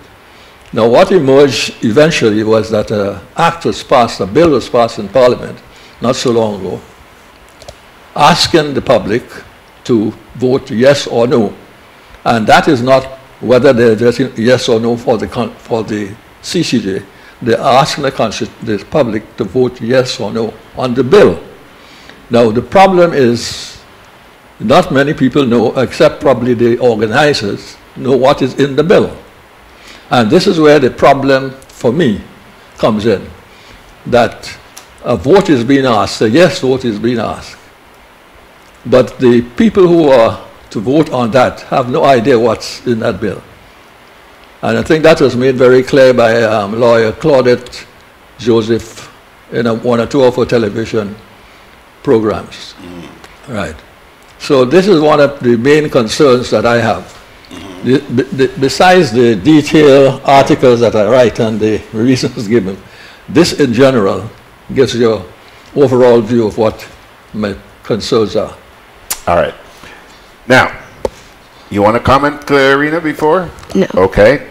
Let's turn things around a little bit here to the younger of the two young men, Mr. William Joseph. Willie, you heard what Carina had to say. You heard what Norris had to say. First of all, do you want to rebut either of these folks? Or do you just want to tell us about the articles that you have been putting out and why? Okay, I don't know that I want to approach it in any of those two ways, but simply to add to the conversation. Let's put it that way. Okay. Now, this matter is of significant national importance.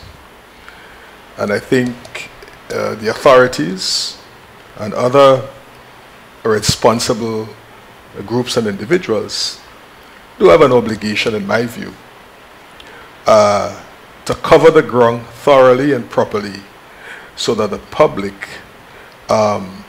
is well informed. So the issue regarding public awareness is one that I agree with, although I have to say that on this occasion, I believe much more has been done than in 2016 on the subject matter. But really, this is not, in my view, a lawyer's issue or a politician's issue. It is a citizen issue. Justice is about the citizen. Okay? Now, to the extent that politicians and lawyers and so on have an interest, an important and significant interest, yes, of course, they express their views. But what we are having is a sort of takeover of the discussion so that we have the tone and texture has now, you know, this lawyer say that and this lawyer say that, and this party say that and that party say that. And then the public is left in nowhere really trying to sift through all of that mischief. So I think I would want to say that. The second thing I want to say broadly, and I hope we get into some more substantive matters later on, I'm sure we will, the question of fair. In other words, we build up a whole set of preconditions. This ain't ready yet. This should be first. This should be there. It reminds me of our attitude surrounding independence back in '74. Yes, we say for independence. We say the same thing today for the CCJ. But not under Gary. So we can invent any number of conditions, X, Y, and Z, to, you know, depending on our interests in a matter, to cause the public to be confused. No. All right, hold on a minute. Let me ask you a question here. Yes, I'm hearing a lot of concerns, and the more you hear, the more you hear. Okay, but let me ask you this: isn't it, in part at least, due to the fact that perhaps the people aren't being told what they want to hear? And so people just keep asking. Is that part of it? Yeah, I agree with that. I would say yes. So that the arrangements that we've put in place, meaning the authorities, to handle this, those arrangements, in my view, have been deficient. I think that what we needed to do, the authorities, was to make available to the public a public relations machinery. These fellas who are in the crack, or whatever they call it. Let me tell you something. This man has a patent on crack. Leave him alone, okay? No, we're from the same hometown, so you wouldn't hit me. The guys who are on that thing, stay in the background, okay? Provide the explanations, the answers, and let the PR people build the right psychology onto these things. Simplify them so that the public could understand. No, we are talking about justice and the arrangements for justice. What is that value? And who is it? Who is it more likely than not expects or is entitled to justice? We will come to that later. Let me say this last preliminary point. And I'm attaching it to this question of fair and conditions and preconditions and so on. In 1974, being a schoolboy then, we were on the streets every morning. Gary, no to independence under Gary. As schoolboys, we didn't know what the hell it is that we were opposing, but we were in the bandwagon. So independence meant nothing to us of my age and generation. Meant nothing. When the revolution came, that was our independence. We attached to that. And so between 1974 and 2000, I am standing on the porch of the Board of Tourism office. and I hear a chant coming across the carnage. As I got closer, I realized that it was the little tots from the Green Street Primary School. They were all decked off in their national colors. It was Independence of that year. They were singing and chanting and decked off in the national colors, going to a presentation at the park there. And I stood on that porch, and the tears came down my face. Why?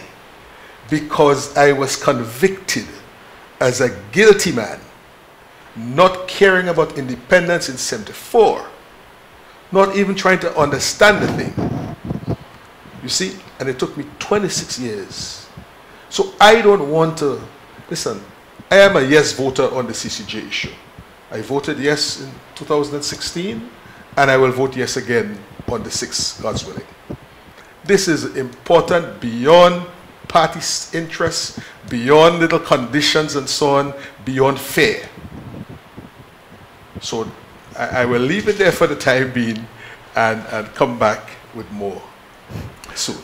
All right. Let me ask you this. I want to touch on something you said a few minutes back, because you were talking about, you know, all the excuses that people seem to come up with. Back in the days of Gary, there were people who, they wanted independence, but not under Gary. Willie and Carina and Norris, let me ask you guys something. Is it just me, or am I picking up something on the ground out there? That while people want the CCJ, they don't want it under Mitchell. Huh? They don't. That's right. You see, and that is the point. And that's why I draw attention to the Independence Gary era. So here's what's going to happen to us. Party X is in power now. And by virtue of that authority of the government and so on, they are putting to the public this particular reform of the Constitution. And Party X is not in power, Party Y is not in power, and they found ways and reasons to say, no, no, no, no, no. Where does it leave us? Cycles of frustration. So in other words, when Party Y comes in power next time, Party X is going to say, well, when I try to bring the reform, you block me. You are in power now, you try to bring it, I will block you. And therefore the people, that's my concern. We, the citizens, get shortchanged as the parties engage in all these low-level intrigues. And that's my problem. And I say low-level intrigues because when you listen to the conditions that they're attaching to the thing, and you sift that, really, some of them they're not valid, some of them are partially valid, but you know, they don't make the forest. Little trees here and there. This is not the forest. We could go ahead with these things. And something that bothers me a lot is a number of these antagonists in the process very well understand how the court approaches the question of the interpretation of constitutional provisions. They know. And they also know the rules of statutory interpretation. So you might have flaws in a bill and so on. No bill is perfect. I don't know that any bill is perfect. But flaws in a bill cause us to say, no, no, no, no, no, no, no. And I don't, my brother has made a point regarding CCJ and bill, and we're voting on bill. Well, every bill sets out its purpose up front. They might have all sort of stuff in the body, but it tells you what is the purpose of the thing. All right. Up front. And that is where, you see, last point. There is a difference. We're talking the psychology of the voting thing now. In general elections, the public is not required to read anything. You listen to fellas, sometimes people don't even listen. And they just go and vote who they like. All right? With referendum, you are required to read. You're required to read. So it's not just a question of people telling you this and that. You have to be clear now that you understand what the object of the thing is. And that is what is critical. And that is where, if you had a PR outfit covering this thing, they will be selling that to the public. You can't go to the public with every little minor detail that you have to put out procedurally in a bill. That's an overload. All right. Okay. We're going to get back to you in a bit, Willie, but a little while ago, Norris wanted to say something. Norris, you still have that on your mind? Yes. I think the perception that people don't want the CCJ under the Mitchell government, I don't think that is, I think that's fallacious. I think what people are looking for is justice. Now, that was mentioned very briefly, I think, by Willie. The whole point of this referendum is whether Grenadian will get a higher level of justice. And that resonates with me because that is where I started to look at the CCJ out of my personal experience of the justice system in Grenada. Now, I don't want to give you a long story, but the long and short of it is that I was having some problem personally with my neighbor, and I requested an injunction against him, which I got. And the court gave me, what you call it, they ruled in my favor, right? Now, my lawyer, and I'm going to call his name because he's a very active member of proponents of the CCJ, Ruggles Ferguson, his company, Siboney Chambers, they represented me. And I got judgment in my favor. But what is justice? What is a judgment in my favor if the judgment cannot be enforced? So I spent, the matter went to court for over 8 years. And up to now, I have not got the ruling of the judge in compensation for what was happening to me. Now, what I'm talking about is justice. Now, I think it came up recently that one or two of the local judges had to release a couple prisoners because of the lack of, transcript from the registry. Well, my transcript took 2 years to reach the judge. And after I got the judgment, it could not be enforced. So my point is, would the CCJ correct that sort of injustice to the public? Now, we're talking about the use of the benefit of the CCJ. And what is being plugged to the general public is that the CCJ would complete our independence and break the chains of colonialism. But I cannot see how that will happen when we don't have a justice system or a local justice system which does not function. And this brings me now to the problems of our local courts. Now, everybody knows now, because it's common knowledge, that the courts cannot sit and dispense justice because the facilities, the buildings and the facilities are just not there, right? And the courts are an arm of the government. They are an independent arm of the government. They have to function in order to render justice to the local man in the street. Well, that is not happening. And if you talk to the people at the Bar Association, especially the current president of the bar, that is one of the current problems in Grenada, that the courts cannot sit because there are no buildings and facilities so that local justice can be dispensed. Now, would the CCJ correct that? This is a matter for our local administration to put whatever is in place that is necessary so that we can have local justice first. And this is what people are saying. Why rush to the CCJ when our local system is just dysfunctional? It's not functioning. You know, may I come in on that point? Because it falls in the category called that I call fix internal problems. Now, all of these internal problems that Norris has just described, all of them have existed for a lifetime under the Privy Council. So we have to remember, so in other words, there is an appellate court at the highest level called the Privy Council right now. It has been in there since our independence. And these problems today, the Privy Council is in place today, the problems are in place today. No one has suggested that the Privy Council ought to play some role in having these measures sorted out, or that perhaps we should suspend our going to the Privy Council until we sort out these things. So fundamentally, I think we should appreciate that the CCJ is an appellate court, just as is the Privy Council. Yeah. Well, what will go to the CCJ?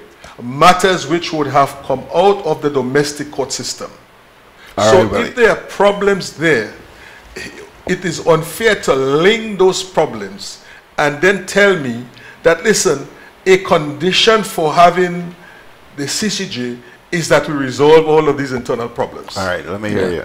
But that's not the point that I'm making is that, and Willie is mentioning, what we are experiencing in our local justice system has nothing to do with the Privy Council. And it has nothing to do with the CCJ. It has to do with our local administration. The facilities that are required to dispense local justice in Grenada is just not there. So we are talking about the CCJ and the rush to the CCJ. And everybody is asking, what is the rush? What is the rush about? While our local court system does not function. So the man in the street is saying, fix what we have locally, and then in the future, when everything is working locally, then we go to the CCJ. Perhaps we will not even need to go to the CCJ if our locals shut that. Wow. Hold on. Hey, hold on. Carina, I see Carina nodding there. She's listening to Norris. What's going through your mind, girl? I'm agreeing with Norris because what is a rush? Is the present system broken or ineffective?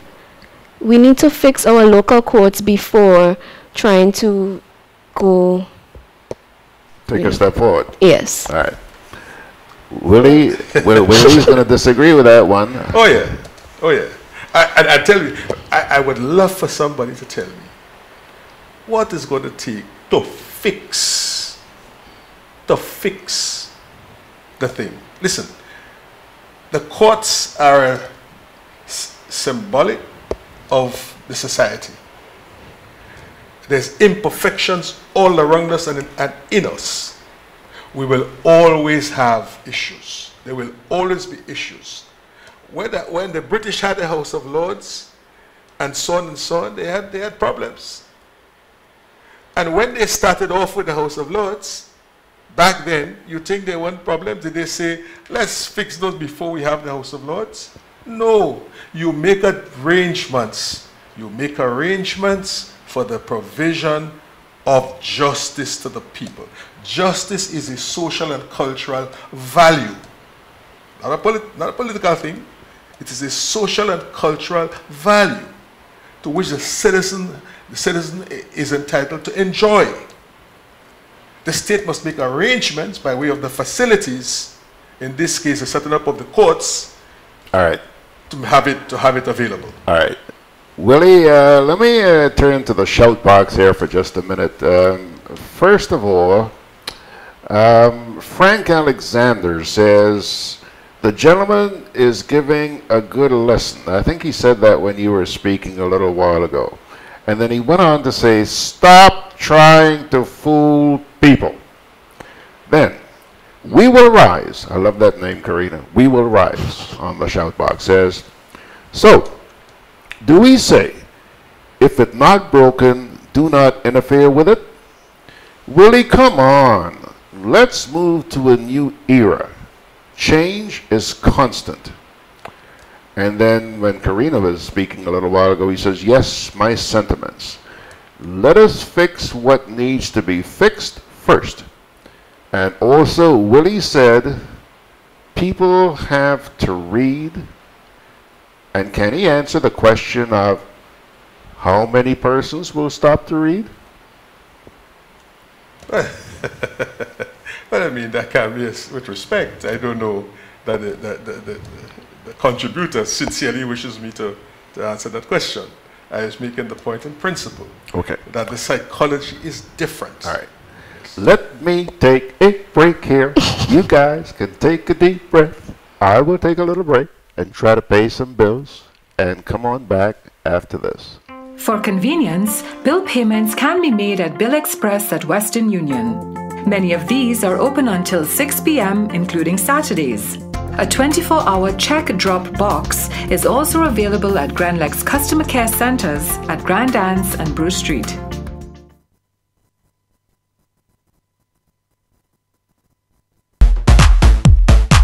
I'm always on the move. Training, traveling, competing. So it's good to know I have Core Bank in the palm of my hand. Introducing e-banking, one of many customer convenience services from Grenada Cooperative Bank, and there's more to come. It's swift, simple, and secure. Welcome home. So, babe, Alberto and Beryl come and gone, right? So that means we still have Chris, Debbie, Florence, Michael, Patty, Sarah. From the looks of it, Tony and Valerie might be coming as well. So we need to pick up some extra hurricane supplies. You don't know how many hurricanes will be coming this season, so you need to be prepared. At Hubbard's Hardware and Building Supply departments and food fair supermarkets, everything from canned foods, flashlights and batteries, to plywood, tarpaulin, lanterns, roof repair kits, water tanks, etc. are available. For over 90 years, we've helped you prepare for and recover from storms. Hubbard's is an integral part of your hurricane preparedness plan. Get discounts when using credit and debit cards.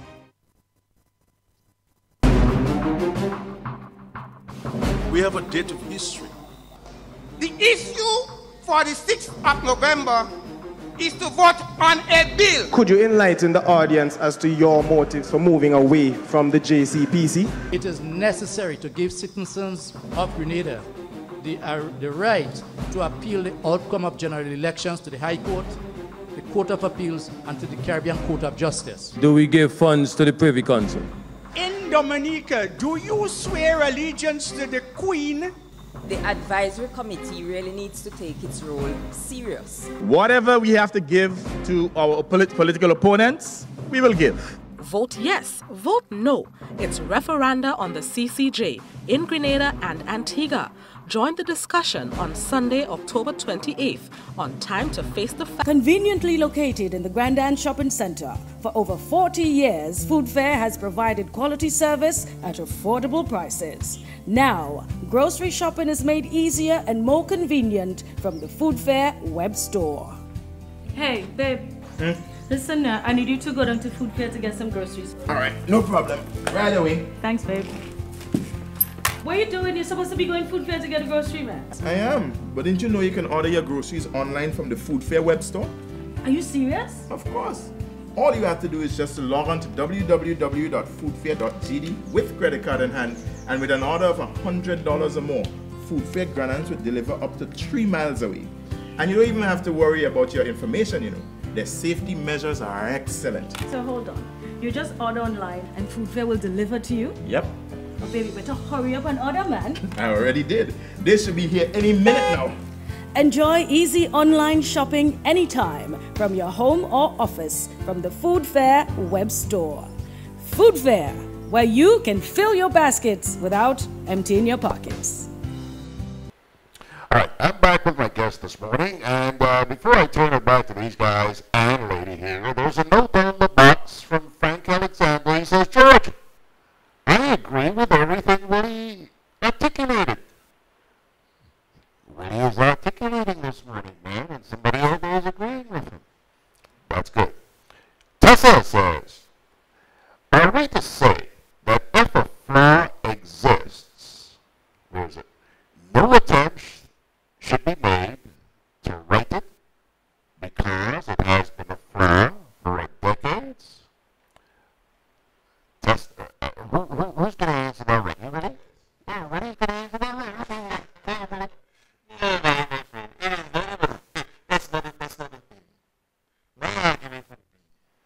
That there are several issues that need, the authorities need to be confronted on in their own right. My problem is that we are now saying, oh, link it to. It reminds me of people who, for example, the attractions so-called in Grenada, you remind me of my tourism days. Oh, fix it for the tourists. Well, is it for the tourists that we must fix it because we're getting tourists? Or must we fix it because we, the people, need to enjoy the thing ourselves? So, separate the issues.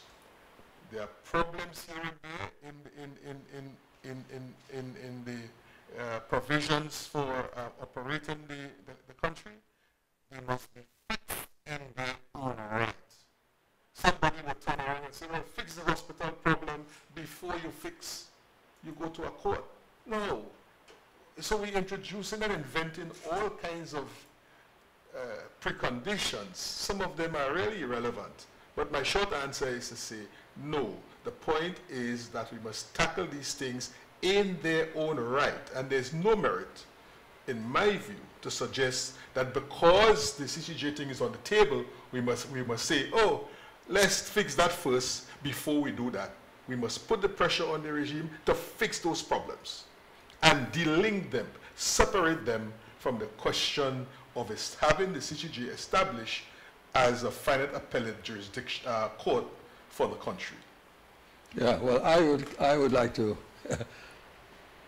give a contrary explanation. We're talking about justice. And if you go into the CCJ for more justice and for the highest level of justice, and the local people in Grenada cannot get local justice, I'm asking the question, what is the point? What is the purpose? You have, well, most Grenadians will tell you that they have been at the court for years trying to solve or whatever problems they have. They have legal problems, they have the system itself doesn't function, and to say to delink it and to put one separate from the other, to me personally, it doesn't make any sense. Because if we're talking about justice, and we're going to the highest level for justice, and the local level of our justice system doesn't function, I don't see how this thing makes any sense to me. That is my query to that. There must be scores of individual citizens who would say that I got justice in the court. I could see that, you could see that. You may have had more than one case before the court on which you may have very well have been satisfied with the judgments in two of them, but dissatisfied in another. So these things, it goes with the territory. My point is not that. Just to, let me chip in there. I'm not talking about my personal case. No, no, no. I'm talking generally in Grenada. Everybody is complaining about the justice system. Well, it cannot be everybody. Well, most people, a lot of people. Yes. And the problem has been explained even at the Bar Association, where they are giving the government certain conditions and time frame to put things in place so that the local system can function. All right. And I think that is a reasonable request for the people of Grenada. You fix the local system, everybody is happy, and then we go to the CCJ whenever it's necessary to go to the CCJ. All right. The problem is we are getting the impression that there is some ulterior motive for going to the CCJ, because everybody is rushing for November 6th. And everybody is asking, what is the magic date? What is November 6th? What is the magic date of November 6th? Why can't it wait? When there are so many other pressing locals that need to be fixed. So this is how I see it. All right. First of all, on the box, Mango Coot Sir or ma'am, I would really love to share your thoughts with my guest here, but unfortunately I have read your post over and over and over again, and I haven't got a clue what you're trying to say. So please, take some time and try it again. Frankel Marshall says, I want to go to the top floor of a building. I have a ladder with the first 6 treaders missing. What do I do? Tell me, Willie. What he has? Frank, boy, I don't know what happened to these Pillars are people. missing and he wants to go up. Yeah. I don't understand what these people are saying. No, I think I get the sense. I get the point. I get the sense of it. You want to go up. Here is the issue. Let us look at the structure of the court system. You have the magistrates court, you have the high court, you have the court of appeal, and you have, in our case now, the Privy Council. And we're simply saying that we want to replace the Privy Council with the CCJ. All of the problems that people have experienced, that some might call injustice. And on the other hand, there are people who are well satisfied that they have had justice in the court system. All of them, or the 2 experiences, have been had with the CCJ as the final appellate court. The CCJ is not in any sort of administrative relationship with the local courts to say, fix this and fix that. So it is the authorities who must provide for the facilities, and they must make sure that the judges are properly paid, and so on and so on and so on. And the registries function properly. I go with all of that. None of us would argue against that. My issue is this. While those things exist, we go, those of us who have the need for it and can afford it, take our matters to the Privy Council, as is right now. So it seems to me that under the question is you replace the Privy Council with the CCJ. The dysfunctional situations continue to exist at the lower courts, at the high court, and so on and so on. They're there. Those must be fixed in their own right. They must be fixed in their own right. But we're trying to seize upon this question of an opportunity to change from Privy Council to CCJ, and the argument then becomes, oh, fix everything below first. With due respect, I don't agree with that. I don't see any particular merit in it. And let us ask ourselves, let's not discuss this thing about justice in a vacuum. Let us talk in practical terms about who it is, our record in Grenada, regarding who it is among us, or fellow citizens, who would require justice at the very highest level. So we must start at the foundation. If you look at the records here in Grenada, over 90% of particular categories of crime are committed by young, poor, or working class or unemployed people. That's a reality. They are the ones coming up who would need justice to be done throughout the system. You have companies, big companies, small companies, all requiring the thing. Big companies presumably can go to the Privy Council because they are able to pay. Small companies may not be able to pay. So the fundamental thing is, who is this justice for? Okay. Mango Coot says, and I'm assuming this is for you, Willie, does he have any idea where joining the CCJ ranks in terms of priority of ordinary Grenadians in regards to justice? And I see Carina bobbing ahead. I'm going to ask her to comment on this, but I want repeat his question.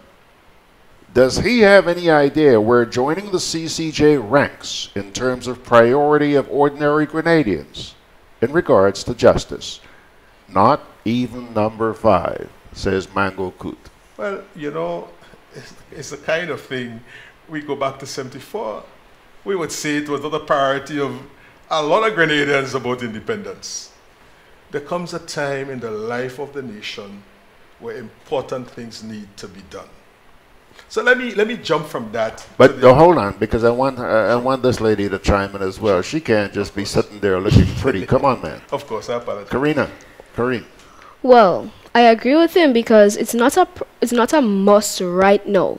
Eventually, I mean, the world is evolving. Eventually, we will get to the stage where we can embrace the CCJ. But right now is just a little too soon.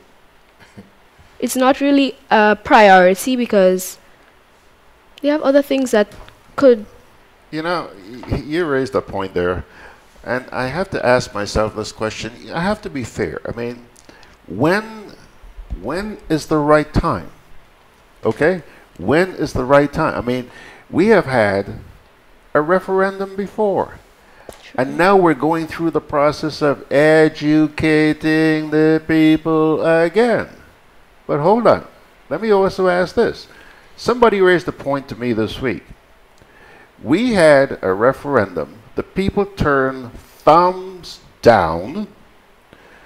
Does the government intend to keep going back to referenda until they get the result that they want?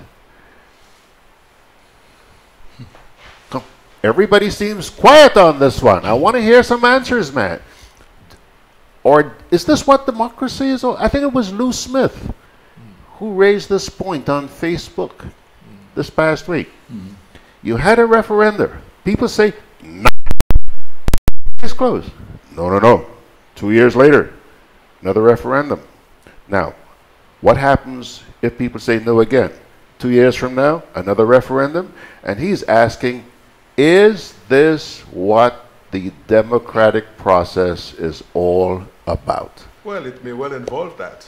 And in fact, if you read the language of the opposition party, they too, if they were to form the government tomorrow, will come with a referendum on the very subject. So it's not about convenience. The thing is about leadership of the nation. And leading the nation, you address not only its economic and welfare needs, you address the social needs, you address the justice needs.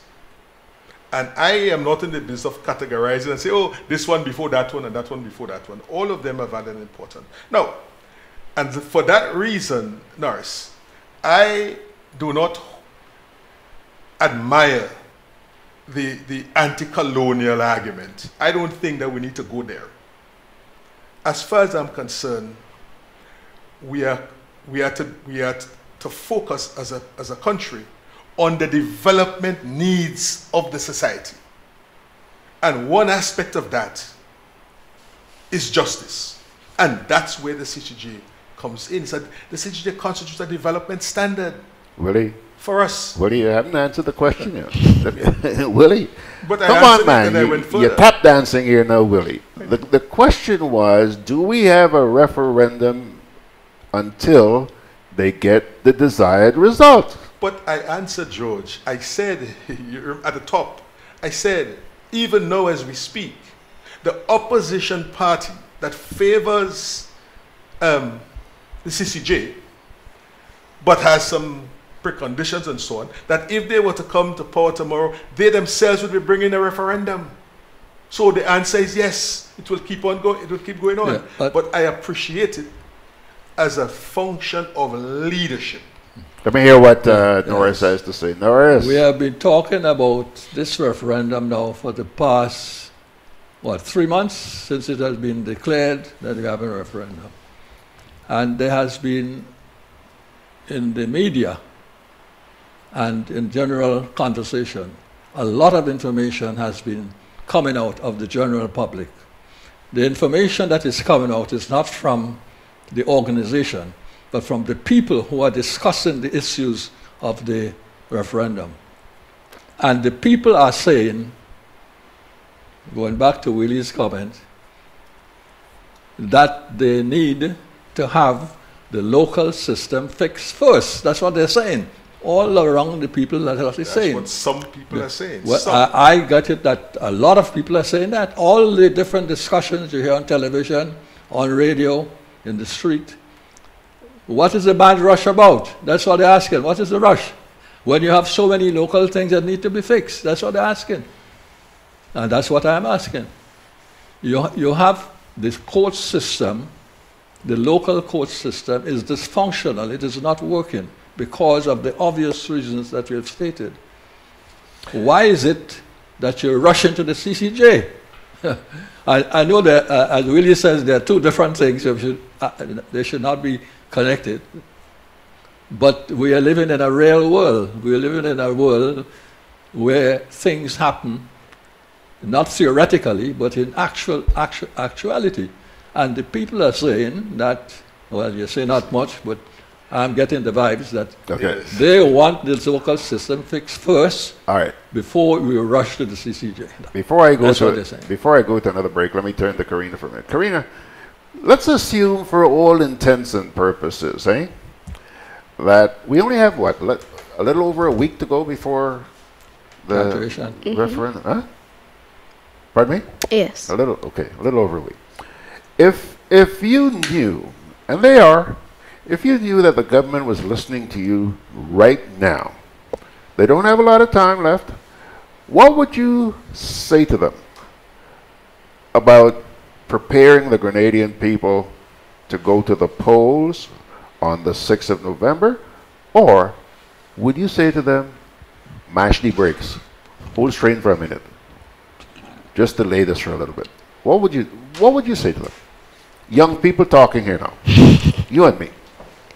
Okay, well, if they intentionally plan to, try to get the support of Grenadians, I would suggest that they encourage Grenadians themselves to read more and find out about the potential benefits and the downside to accepting the CCJ, because this is a real matter. It's not something that, okay, if we accept it and then 2 months into the CCJ you realize, okay, wait, we made a mistake. You can't just jump out and go back to the Privy Council. So they need to make sure that the programs that they are, or the consultations that they are doing, can reach everybody in a way that everyone understands, and not just tell the people what to do, because they need to understand it for themselves so that they can make a conscious decision. So if it means going into smaller communities or trying to be make an impact in the workplace. So like you go targeting teachers, you target persons in the bank or so forth, have more forums that everybody would understand. And I think the most effective one would be on a community level. But you can't go to every community, but at the same time, if you plan to go to smaller communities, it would require time that they don't have at this moment. Because still a lot of people, they really don't know about the CCJ. So many would just stay home, others would, Carina, you mentioned a little while ago, tell the people to read more, right? Did you say words to that effect? Did you say words to the effect that government should tell the people to read more? Or they should provide material for them to get access to the information needed. I have heard it suggested, Willie, Norris, Carina, that we're not a reading people. All right? Let me tell you something. That is hogwash. Do you know how many people are on Facebook today? What do you think they're doing? What do you think they're doing? What do you think they do on Facebook? But maybe the topic of the CCJ just doesn't interest them enough to read. Thank you, Carina. Thank you. It's the message that is being presented. You go on Facebook, man, hours, not just when you're at home, you're on the bus, you're in your office, you're in church.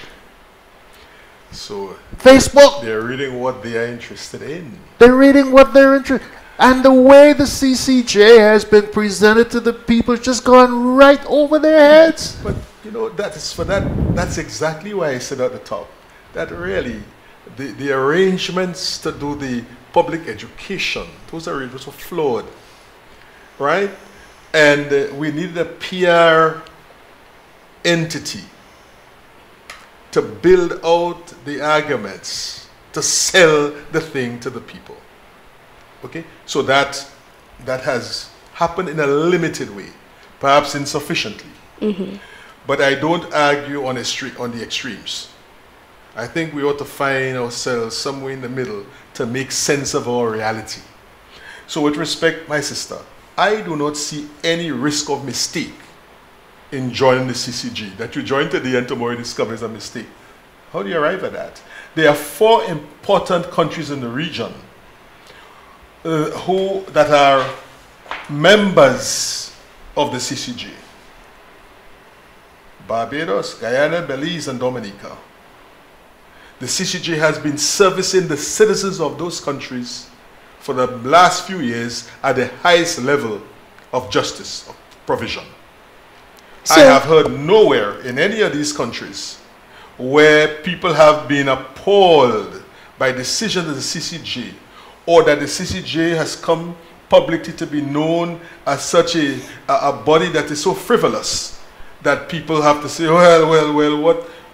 You're not worth it. Okay, Willie. Okay, Willie. Well, in that case, my friend, why haven't people, and I'm not talking about the political directorate in those 4 territories, I'm talking about the man on the street who is benefiting from the CCJ. Why haven't those people been brought to talk to our people? People they can relate to. That's right. Instead, we bring the politicians. Well, you see, that's the problem. I agree. The mechanism, the messengers have not been the best. But let us footnote on this thing. Who is the Grenadian citizen who requires justice at the highest level? Who among us? We all have an interest. But in terms, we're not talking in a vacuum. You have an interest. That interest can only be realized in the context of accessibility. And accessibility has to do with 2 things. Affordability and the procedural arrangements. Okay? So we have to be very clear. So costs must be a big factor. So if you have 90% of your crime, your population who are inclined to commit crime and other forms of wrongdoing, talking to demographics now and class issues, poor people, working class people, unemployed people, youth, they are the ones who are going to need access up the road. The companies will have the access because they could pay for it. The big companies. You with your small company can't go to the Privy Council. You can't. So you won't get justice there because you can't get there. You can't get there. You see? So we have to understand who is the Grenadian citizen who would most benefit. Norris? I would want to counter that statement by saying, just turning it over on its head. Because Willie is saying that the people who would mostly need justice, I'm substituting the word justice, are the poor, the unemployed, the marginalized, and the whatever other. Well, these people are the people I'm talking about that need justice at the magistrate level, at the ordinary court level, and at the Supreme Court level. These are not the people that are going to the CCJ. These are the people that need local justice. Yes, you see, they need the justice from the magistrate's court. That's where most of the cases are, the magistrate's court. But with respect, so how do you jump from the magistrate court right onto the CCJ? These people don't need the CCJ. With respect, follow my logic. Follow my logic, please. Matters reach the Privy Council having gone through the 3 levels of the local court. So the presumption here, so remember, you have a crime doer, a wrongdoer. And my argument is that that wrongdoer is typically a poor person, a working class person. But okay, hold on. A youth and so on. So those people go to the magistrate's court, they go to the high court, they go to the OECS Court of Appeal. These are the very people who might be aggrieved at the level of a decision of the Court of Appeal. The actors don't change. You don't. The litigant from the Court of Appeal is not any different from the litigant who goes to the Privy Council. It's the very same litigant. So that's my point. All right, that's your point. Now, my point is very quickly, Norris, because I want to make sure that I pay my bills. These people who are disadvantaged, their matters are fixed either at the magistrate court level or the high court level. They don't reach the CCJ. That's the point. That's the point I'm making. You can't argue that, because to argue that is to say it is the elitists. All right, Willie. The elite who can get there. And that's the problem. Thanks a lot, Willie. We're going to take a little break. Conveniently located in the Grenadian Shopping Center, for over 40 years, Food Fair has provided quality service at affordable prices. Now, grocery shopping is made easier and more convenient from the Food Fair web store. Hey, babe. Listen, I need you to go down to Food Fair to get some groceries. All right, no problem. Right away. Thanks, babe. What are you doing? You're supposed to be going Food Fair to get a grocery, man. I am, but didn't you know you can order your groceries online from the Food Fair web store? Are you serious? Of course.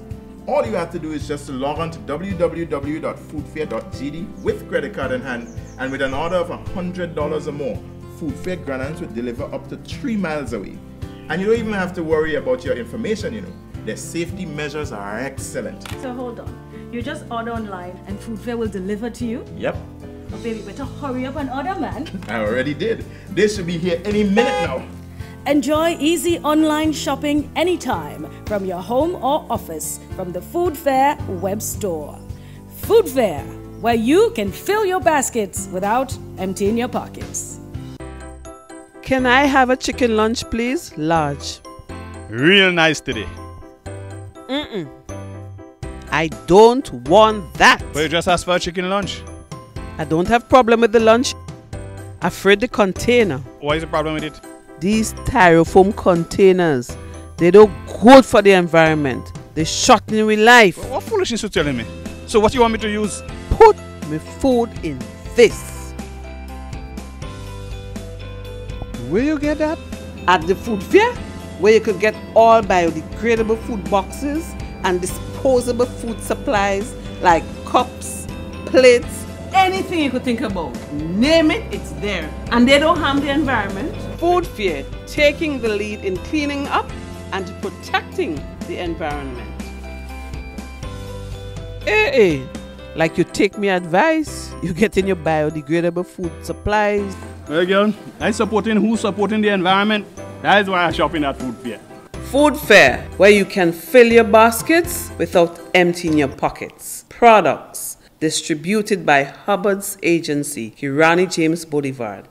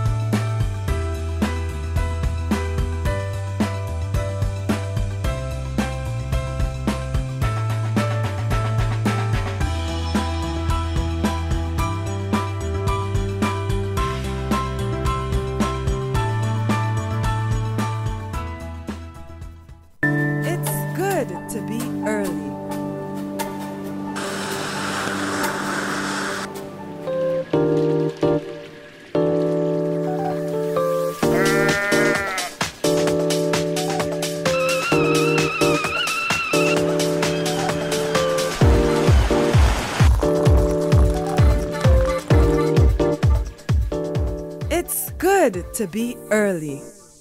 Pay your GRENADA'S bill on time. Alrighty, folks, we're starting to run out of time, but I'll tell you what, we've been a little bit unfair this morning. For those of you who may be trying to reach us on either Magic Jack or on the landline 440-7746, do me a favor. I want you to make a note of this number and try reaching me. If you're calling locally, simply call 415-0631. If you're going to call long distance, put 473 before that, right? So really, the basic number, and it's also my WhatsApp, it's 415-0631. We're starting to wind down, guys. Let me start with Mr. Norris here. Uncle Norris, you have a couple of minutes to put a wrap on things. Go ahead. All right. Well, I would say in my final comments that, as far as I'm aware, the public in general is not against the CCJ. The public realizes that eventually all the CARICOM countries will probably have to accede to the CCJ. I think that is an inevitability, and that would come in due course. But the argument at present is, with all the problems that we have at the local system where justice is denied, why the rush to the CCJ? What is the magic for this November 6th deadline to go to the CCJ? That is my final comment. Right. What is there? Is there some ulterior motive? Okay, caller, good morning. Go ahead. Yes, good morning, Citizen Grant. I'll be brief. It's a pretty long time I've made noises, but I wish to come in, Mr. Mitchell. Isn't it, Norris? Yes, on this comment made here this morning relative to why we should or not go to the CCJ. To Citizen Joseph, I want to say this. You are so ambiguous, Citizen Joseph. I doubt that Grenada will go anywhere with you. I'll end that day. But here is Citizen Grant. I want to draw reference that I have always painted. Our major problem in this country is not the CCJ, and neither is that they want. They want the people sneakingly, through a cheap mousetrap, to approve the imperial order and council of the Queen's High Majesty with an added luxury to them that they do it their own way. That is why I urge my people, do not make the mistake. My old grandfather used to tell me, yes, I can see him now blind as he was. They used to tell me, watch boy, let me tell you something. You never give a blank check to a known crop. And finally, Citizen, your interview with a judge from Canada this morning said he uttered a couple of words that are very significant, because it leads directly to the question I always ask: how can a country that is a colony of a monarchy, which its people subjects of a queen of said monarchy, can be at the same time a politically independent and sovereign nation state? He said the words this morning: no country can be independent and yet be a colony. Pay attention, Grenada, you're being misled by this clique of aristocrats. Protect yourself, I urge you, into the future. Have a nice day with your citizens. I can hear him clearly. Okay, Willie, you want to say anything about what this gentleman had to say? Well, I didn't hear him. I couldn't hear him. No, okay. We're not hearing clearly. All right, yeah, we're having some hassles. We are having some hassles, so I apologize for that. Okay.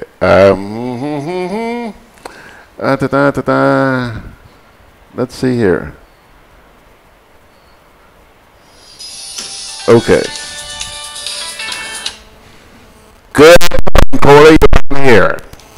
Good morning, Mr. Grant. I just want to find out the people going on to try to educate the people about the CCJ. I want to find out when they are making a trip to the Tempe, for the Tempe, Monconatos, Coconut Radio, people are here all over, but I'm here our community name schedule. Yes, I would like them to let us know when they're coming in our area.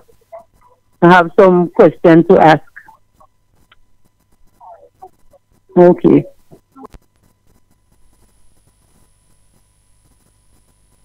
This lady wants the crack to come into her community and answer some questions.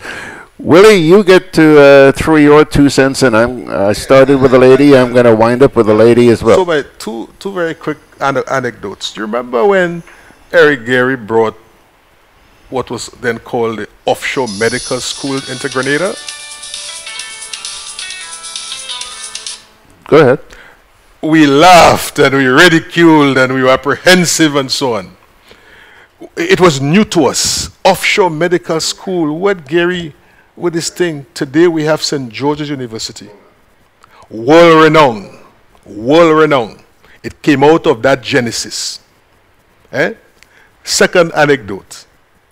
We grew up for a long time thinking that our professionals must be trained in Western universities.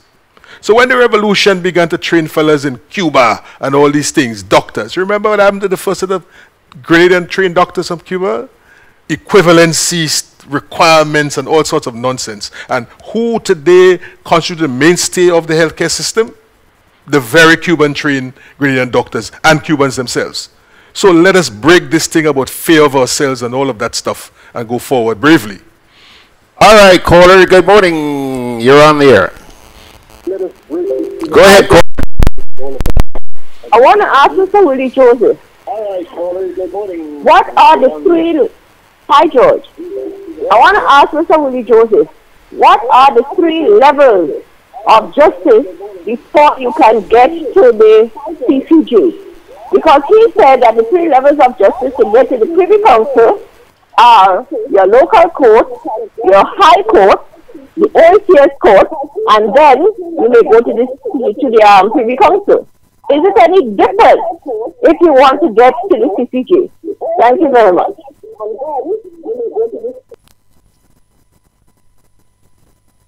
Question was, what are the three levels you need to go through to get to the CCJ? Well, the local court system. The Magistrates Court, the High Court, the OECS Court of Appeal, then the CCJ. The very same thing with the Privy Council. All right. Good morning, caller. You're on the air. Hello. Good morning, caller. You are on the air.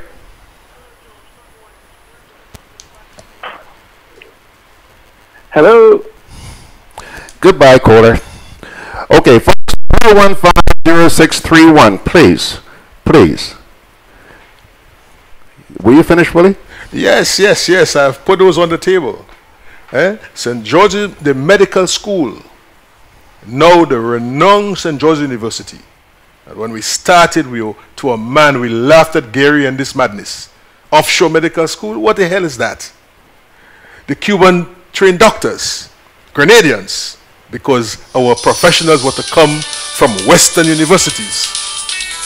So okay. let's get it right.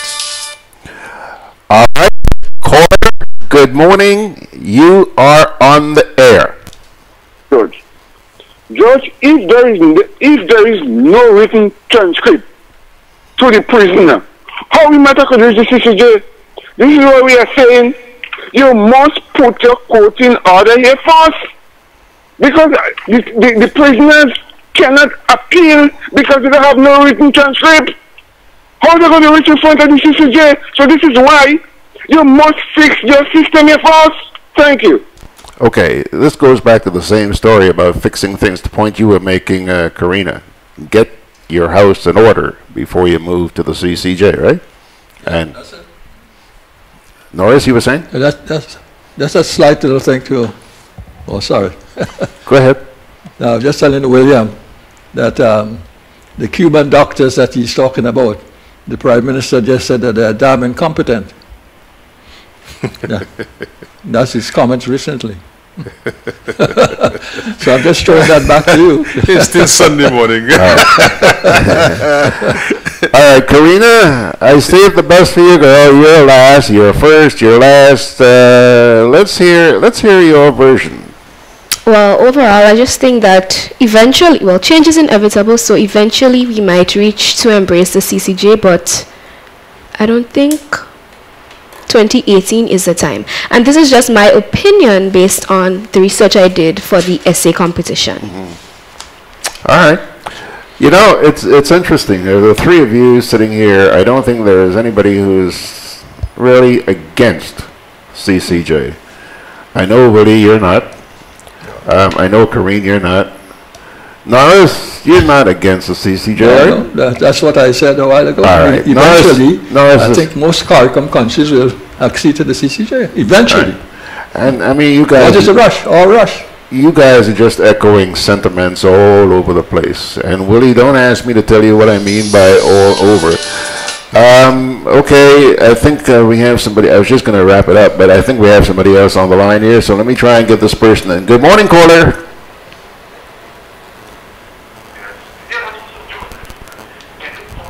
For him or anyone to receive water through the pipe system, pipe-borne water, if the pipes are broken, and how does he compare his answer to the CCJ and access to justice? I didn't get his What's your question? I heard you. All right. Oh, yeah. Now, good morning, Corey. You're on the air. Great program. And I want to make a point, and I'll try and be as brief as possible. Generally, most people are in favor of the CCJ. Right. I am in favor of the CCJ, but I'll say not just yet, because I, like a number of people, cannot be sure that justice to the satisfaction of all will be obtained. Okay, caller. Thank you very much. I appreciate your call. Okay. So, Carina, were you finished with your wrap? Yes. Okay. Thank you very much for joining me this morning. I really, really, really do appreciate the time you've taken to be with us. Unfortunately, we have to pull the plug. And think long and hard before you vote. Kipling Francis says here on Facebook, Willie, are making all good points, but the hidden agenda known only to himself. Willie, somebody in New York by the name of Kipling Francis says, you're making good points, but with a hidden agenda known only to yourself. Hidden agenda? Yeah. Well, let me tell him what my slogan is with respect. NNP, but voting yes. That's my slogan. Let me see now. Let me contemplate that. Anti-NNP. But voting yes. But voting yes. That's my slogan. I'll think There's about no it. hidden agenda. Okay. All right. Folks, that's it. Let me take a little break here, and we'll come back and wrap it up right after this. So, babe, Alberto and Beryl come and gone, right? So that means we still have Chris, Debbie, Florence, Michael, Patty, Sarah. From the looks of it, Tony and Valerie might be coming as well. So we need to pick up some extra hurricane supplies. You don't know how many hurricanes will be coming this season, so you need to be prepared. At Hubbard's Hardware and Building Supply departments and the Food Fair supermarkets, everything from canned foods, flashlights and batteries, to plywood, tarpaulin, lanterns, roof repair kits, water tanks, etc. are available. For over 90 years, we've helped you prepare for and recover from storms. Hubbard's is an integral part of your hurricane preparedness plan. Get discounts when using credit and debit cards. We have a date of history. The issue for the 6th of November is to vote on a bill. Could you enlighten the audience as to your motives for moving away from the JCPC? It is necessary to give citizens of Grenada the right to appeal the outcome of general elections to the High Court, the Court of Appeals, and to the Caribbean Court of Justice. Do we give funds to the Privy Council? In Dominica, do you swear allegiance to the Queen? The advisory committee really needs to take its role serious. Whatever we have to give to our political opponents, we will give. Vote yes, vote no. It's referenda on the CCJ in Grenada and Antigua. Join the discussion on Sunday, October 28th on Time to Face the Facts with host Jerry George, live at 8 p.m. on Caribevision and the Time to Face the Facts show Facebook page. Ellen. Hey, neighbor. Here's the bill I asked you to pay for me. How did you get your electricity bill to be so low? For one, we size our transformers just for what we need. And we unplug transformers, chargers and other devices when they're not in use. We also replaced our light bulbs with LEDs. They burn less energy, right? Much less. I even replaced the seal on my refrigerator door to keep the cold air in. And Grenlec is always advising us not to open the fridge too often. That's right. And my family washes and irons in bulk. With fuel prices changing all the time, how do you know if it is working? We pay attention to the usage history table. Over time, our average usage has decreased. So while Grenada can't control fuel prices, I can conserve energy and save money. Grenlec, energizing our Grenada. Righty, folks, this is where we're going to pull the curtain down. But as always, one parting word from the Holy Scriptures, so hang in there for just a couple seconds longer. This is from the book of Job. Job chapter 24, verses 22, 23, and 24. But God drags away the mighty by his power. Though they become established, they have no assurance of life. He may lift the rest in a feeling of security, but his eyes are on their ways. For a little while, they are exalted, and then they are gone. They are brought low and gathered up like all others. They are cut off like heads of grain.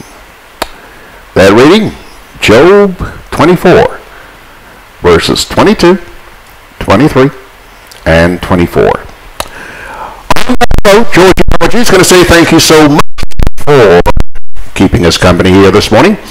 I do hope that you'll join me tomorrow morning for the next edition of Good Day Grenada, weekday mornings from 9. And, of course, on Thursday evening for Make We Chat with the usual suspects. I'll be back in the house as well. And I mentioned to you earlier on this morning that we do hope, say a prayer for me, that our internet issues will be resolved by Wednesday. We've been promised.